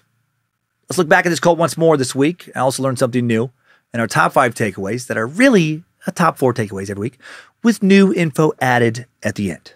Timesuck Top 5 Takeaways. Number 1, the movement for the restoration of the Ten Commandments of God was an apocalyptic Catholic cult that came out of a particularly tumultuous time for Uganda, a time after the devastating tyrannical rule of General Amin, economic and political instability, the erosion of faith in churches, the AIDS epidemic, when Joseph and Credonia started claiming to see visions of the Virgin Mary and said that she predicted the end times was near. Those who were looking for something to believe in. People would face so much horror already in their lives. Well, some of them flocked to the group. This had been happening all around Africa as tensions and violence rose, including in nearby Rwanda. But Joseph and Credonia took it further than most of their contemporaries, claiming that Credonia regularly could channel the Virgin Mary's messages through everyday objects via her invisible telephone system. And now this all serves as a good lesson about how instability can really get to us as meat sacks. We all need to stop believing in people who tell us they have a magical cure. Life rarely works out that way. Of course, there are always going to be those who take advantage of people who really have no better options, people with sickly family members, no money to help them, who want desperately to believe in something that will get them out of their bad situations. In these cases, it's up to the more fortunate to be vigilant. Look out for these signs. Try to keep our family members, loved ones, fellow meat sacks away from these nasty motherfuckers. Hail Nimrod. Number 2, cult members were forced to give up their money and property to the group's leaders, farm for the group, abstain from sex. Don't talk much about, I didn't talk much about that because no extra details were given. Members also forbidden to wash with soap or even to communicate verbally, had to communicate in sign language sometimes to avoid talking and possibly bearing false witness. Even though the sign language is a way of talking, it makes no sense. Members were forced to nearly memorize the group's crazy texts, especially that timely message from heaven. Spend hours of everyday praying and worshiping. Keep an eye on that precipitation, Japan. Might be a sign of the apocalypse. Now, at number 3, on March 17th, 2000, nearly 800 members of the movement, perish in a blazing fire set to their church. Well, sorry, I misspoke with that one. There was around 500, and others in other, catastrophic events. These people have been led to believe that the apocalypse would take place on March 17th, after it didn't take place on December 31st. a date many worldwide believed was Y2K, the collapse of society. You know, a lot of these people have been around for 2 previous mistaken apocalyptic times. In preparation for the final apocalypse, they feasted, drank, worshipped, then were poisoned and burned alive. Number 4, Ugandan law enforcement not equipped to deal with this cult. When people call police, law enforcement simply categorized the movement as an NGO, a nonprofit, didn't investigate further. That was something I did not mention that did happen a few times. You know, people did report it, but it wasn't taken seriously. And finding justice for the victims has been hampered by a lack of resources and directives, to the police from the government. There's simply just not a lot they could do with a limited budget, poor political management. The leaders may still be at large. Number 5, new info. Let's learn something nice about Uganda. For example, did you know that in Uganda, you don't wear a Rolex? Well, you can, but more commonly, you eat a Rolex. Rolex is a type of fast food where an omelet is wrapped in chapati. It's rolled eggs, Rolex.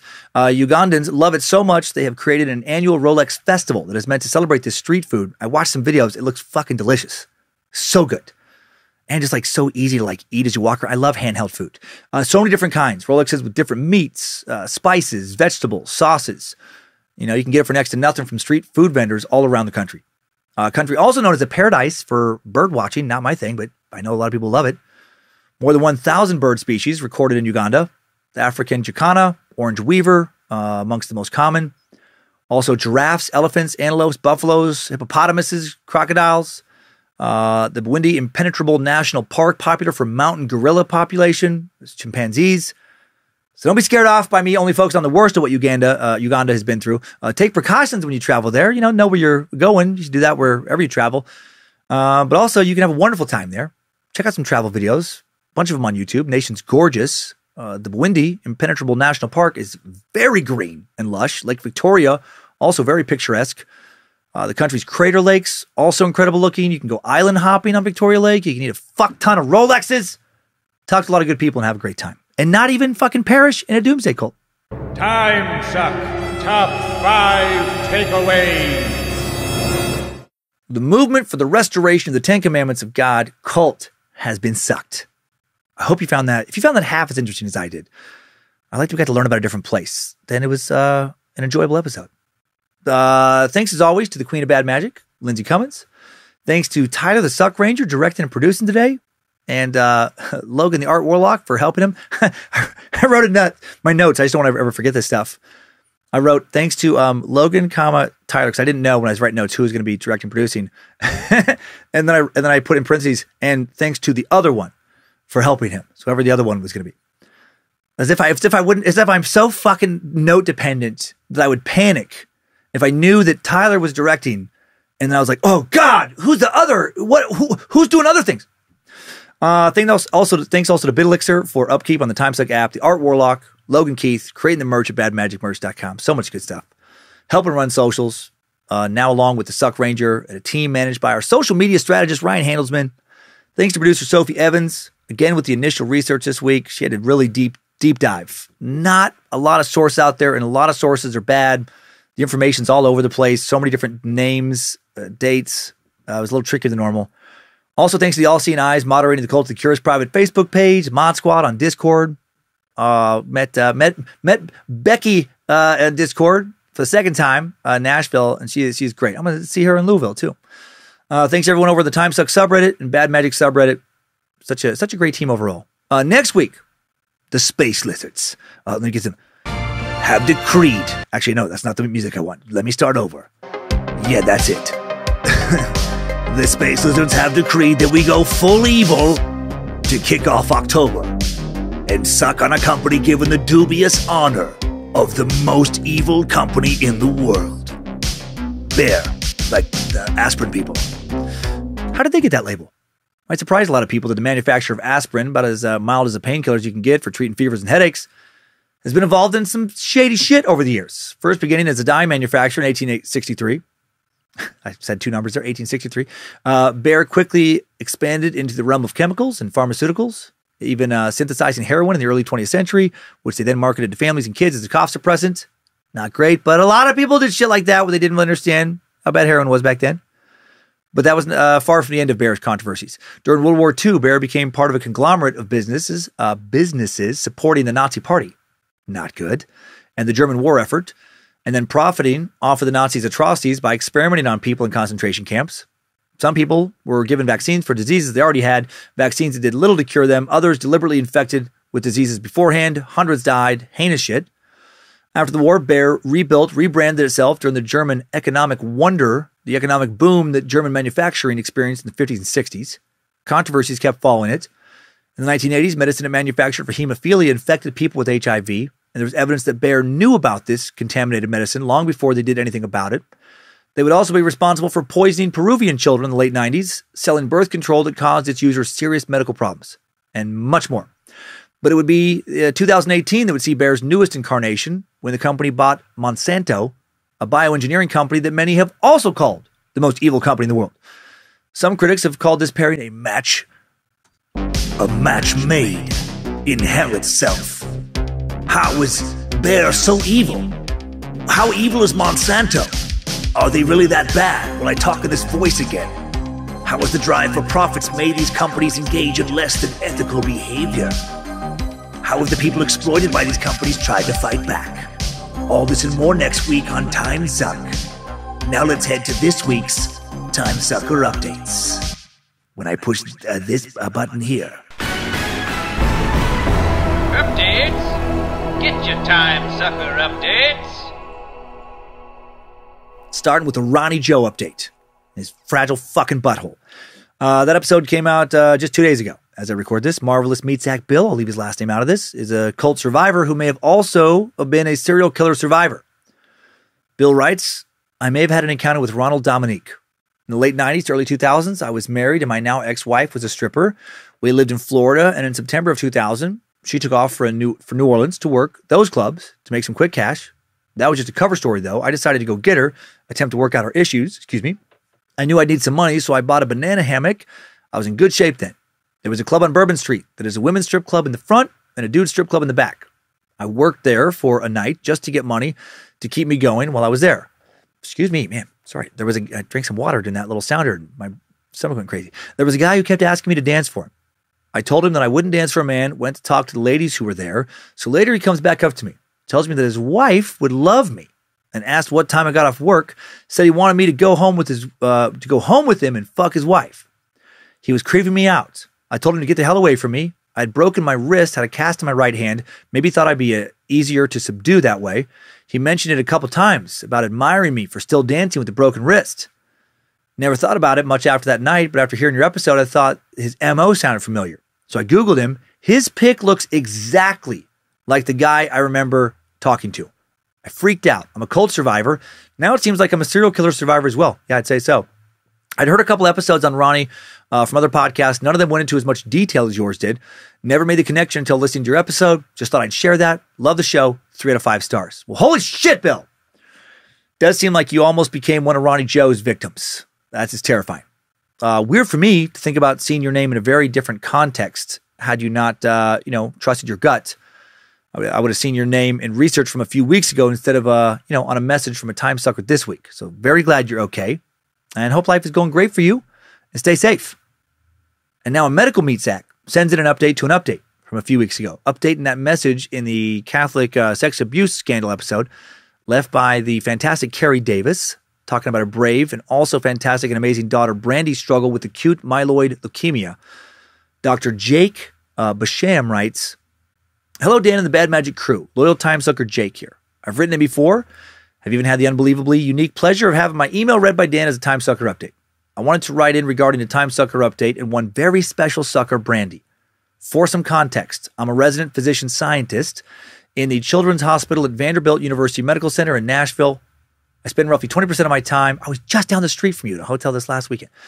I spent roughly 20% of my time providing care to the sick I spend roughly 20% of my time providing care to sick and well. Gosh, I knew it was correct before. Children as a pediatrician, and the other 80% doing basic science research. My scientific area of expertise lies in the field of immunology, specifically T cells, which are the primary component of the adaptive immune system, that part of our immune system that is activated with vaccines and provides immunity to certain illnesses. When someone says, I have immunity to insert sorry, my God, it's like my brain just shut down. When somebody says, quote, I have immunity to insert infectious disease here. What they're really saying is my T cells have seen that insert infectious disease here and will reactivate quickly if it's seen again. The body's immune system is what is responsible for the GVHD that Brandy experiences. I've had the humbling experiences of taking care of children with GVHD. So first, I want to say that Brandy's strength is more than most people could even ever imagine. The next thing I want to say is directly to Brandy. I was so touched by her mother's description of how the bad magic camp brought joy to her. My lab is working specifically on understanding why and how, on a detailed molecular level, the donor cells begin attacking the recipient. I won't go into any specific science talk because even my colleagues get glazed eyes when I start talking about it. This area of research has been a focus of mine for nearly 2 years now. I'm only 34, so I haven't been doing this terribly long, but I want Brandy to know that at a minimum, there's a time sucker out there trying to use science to conquer this particular complication of a bone marrow transplant. Not virtue signaling here, just hoping that this reaches her and provides some sense of literally anything good to her strong, resilient, and beautiful soul. This community is so important to me, so thank you, Dan, for building this empire of oddities. All the best, Jake. Well, damn it, Jake. Are you an allergy specialist as well? Because you fucked my allergies up the first time I read that message. Actually, the first 2 times I read the message. Are you part of some government program to try and make men who hate to intentionally feel emotions feel them anyway? Trying to make me soft. Biden put you up to this. Answer me. Seriously, though. Thank you so much for sending that message. What an awesome thing for Carrie and Brandy to hear. I mean, for everyone to hear. Please keep doing what you're doing. I mean, I tell jokes, generally dark stories, share tidbits of knowledge here and there. People like yourself save lives, sometimes millions of lives with breakthroughs. You save others pain. You give so many people hope that their pain will end or their children's pain. You're the real miracle workers in life to me, right? Like real hero shit. So keep being the fucking best man. Hail fucking Nimrod. Now it's intense because I'm a baby who often hides from deep emotion. Let's lighten things up for a second with a Cummins Law message from an embarrassed sack, Levi Swanson, who writes, God damn it, Master Sucker. I've been a loyal listener from day one, listening religiously as I drive for a living. I'm a food salesman for a regional distributor in the tri-state area of New York, Pennsylvania, and Ohio. I've prided myself on never being duped by any of your deep fakes or being Cummins Law, but son of a bitch, you got me. I was in the packed dining room of a customer's house with my phone in my breast pocket when I must have accidentally hit the play button, and loud as could be, while my openly Catholic customer sits across from me, you scream, and diddling little kids! I frantically fumbled for my phone, turned the entire thing off while distraught old women and grizzled farmers stared at me in disgust. I can only imagine how red my face was, but I sure as hell hope I didn't lose a customer today. Whatever, worth it, 3 out of 5 stars, wouldn't change a thing. Well, thank you, Levi. I needed that right now. I wish you had a picture of their faces when that happened. I think you should have them listen to the full episode. I think you should force them to. So they know I'm against kids getting diddled and fucked. Hope you didn't lose a customer. But also, you know what? If they can't handle a little moment like that, fuck them. Next up, known drug user Mal Sorrells has melted his fucking mind permanently and he'll never be the same, ever. He writes, probably from prison. I don't know if this will reach you, but I had to tell you finally got me. I've had a lot happen the last few months. It sent me into a deep enough depression that I couldn't take joy in anything anymore, including the suck and stand-up, which had gotten me through several rough patches in the past. Once I started feeling better, I decided to take some special mushrooms. Sweet. Catch up on the episodes I've missed, starting with Dee Dee's story. Somehow, in my personal hiatus from the show, I forgot how much you like to mislead us on tangents that do not exist. And you can only imagine where my already altered mind went when you started going on about the cause of Munchausen syndrome. I actually paused the show. Yeah, that's when I started acting like I was talking directly to whoever listening, that drugs have given them this. I actually paused the show, went on a deep dive rabbit hole, looking up the condition, high as fuck, wondered if maybe the injury I have that's put me out of work for 2 months was all in my head. And maybe I was making it up for clout or something, even though I was hurting the entire time. You really had me contemplating the power of the mind over the body and how maybe all the substances I've taken really have gotten to my head. I'm glad I only spent about 45 minutes in this hole before unpausing and getting to the inevitable end of the ruse. After being a fan for so long, I can't believe you actually got me that bad, but it couldn't have come at a better time. I laughed my ass off. Reminded me exactly why I tend to turn to you and the show for comfort and a sense of belonging. I've recommended the show to so many people, and they shy away at the timestamp. But honestly, I wish they were longer. I feel like I've come back home after a long trip to hell, and I wouldn't change a thing. This warmth is hard to find, and you provide it just by being you. Thanks for everything you do for us, Meat Sacks. It does not go underappreciated. Oh, man. Well, thank you for the words. Also, we had a really good laugh, Logan and I, about the wormhole you went into here in the Suck Dungeon. I laughed so hard. Just imagine you just going, oh, fuck. Oh, no. Oh, what have I done? Glad you got the laugh you needed and that you're back. Very glad. Yeah. And you returned the favor. Really made us laugh. And now let's end on some inspiration from a beautiful sucker with the best perspective, who gives us a very different kind of Bayou Strangler update. Writing, and this is Irish from Discord. Good morning, afternoon, night, whatever other time it might be when you read this, dear Suckmaster. I've written it a few times, but something in the Bayou Strangler episode told me I should write in again. This might be a long one, but I think you'll be able to make it through. In the episode, you gave us some stats about poverty, the money you have to make to be above that line. As a father of 6, I was thinking, wonder what it is for a family of 8. And sure as shit, you gave the number, 44,000 and some change. I can say that despite all my efforts so far, we are below that line. My wife is a stay-at-home mom. Well, yeah, I mean, fucking 6 kids. I work 80 hours a week to pay for everything and make sure my kids want for nothing.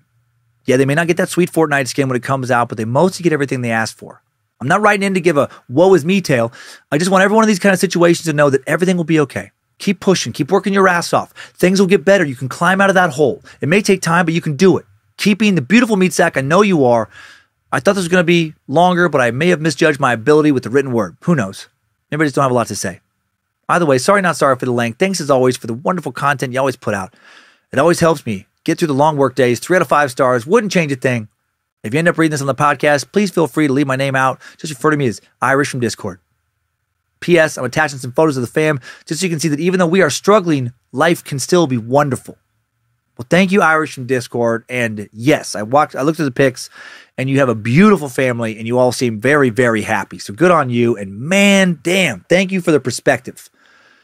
I could only imagine how many people listening need to hear that, right? You might have just turned around the day, week, month, year, fucking life for dozens or hundreds, right? More. Even just one person is beyond worth it.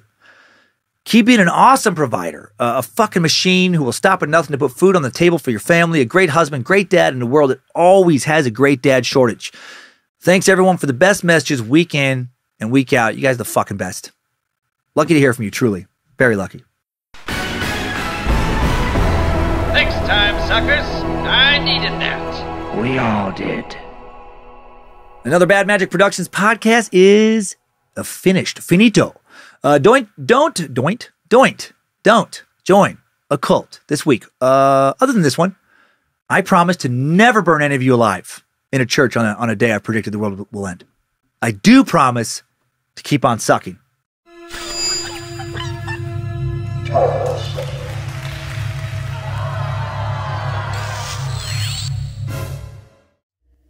Bad Magic Productions.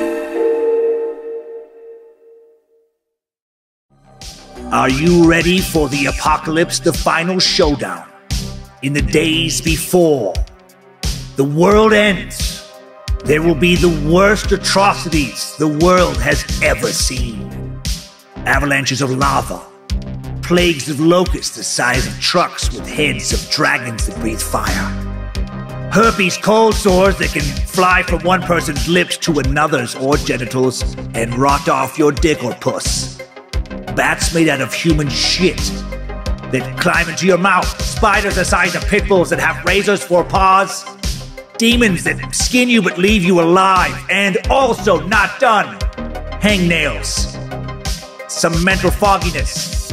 Maybe allergies, but probably not. Sitting in traffic that causes you to almost be late. Even when you left early and now you're in a bad mood. When you could have been woke up in a pretty good mood. And a little bit of gas. Not enough to always even fart. You might want to fart, but you can't. And that is even worse than more gas. If you know what I'm saying, because then people don't have as much sympathy for you, but they maybe should have. That's the devil doing that to you. Raining fire. Making it so you really wanted that last maple bar that you got and put above the microwave, but then someone took it at the last second.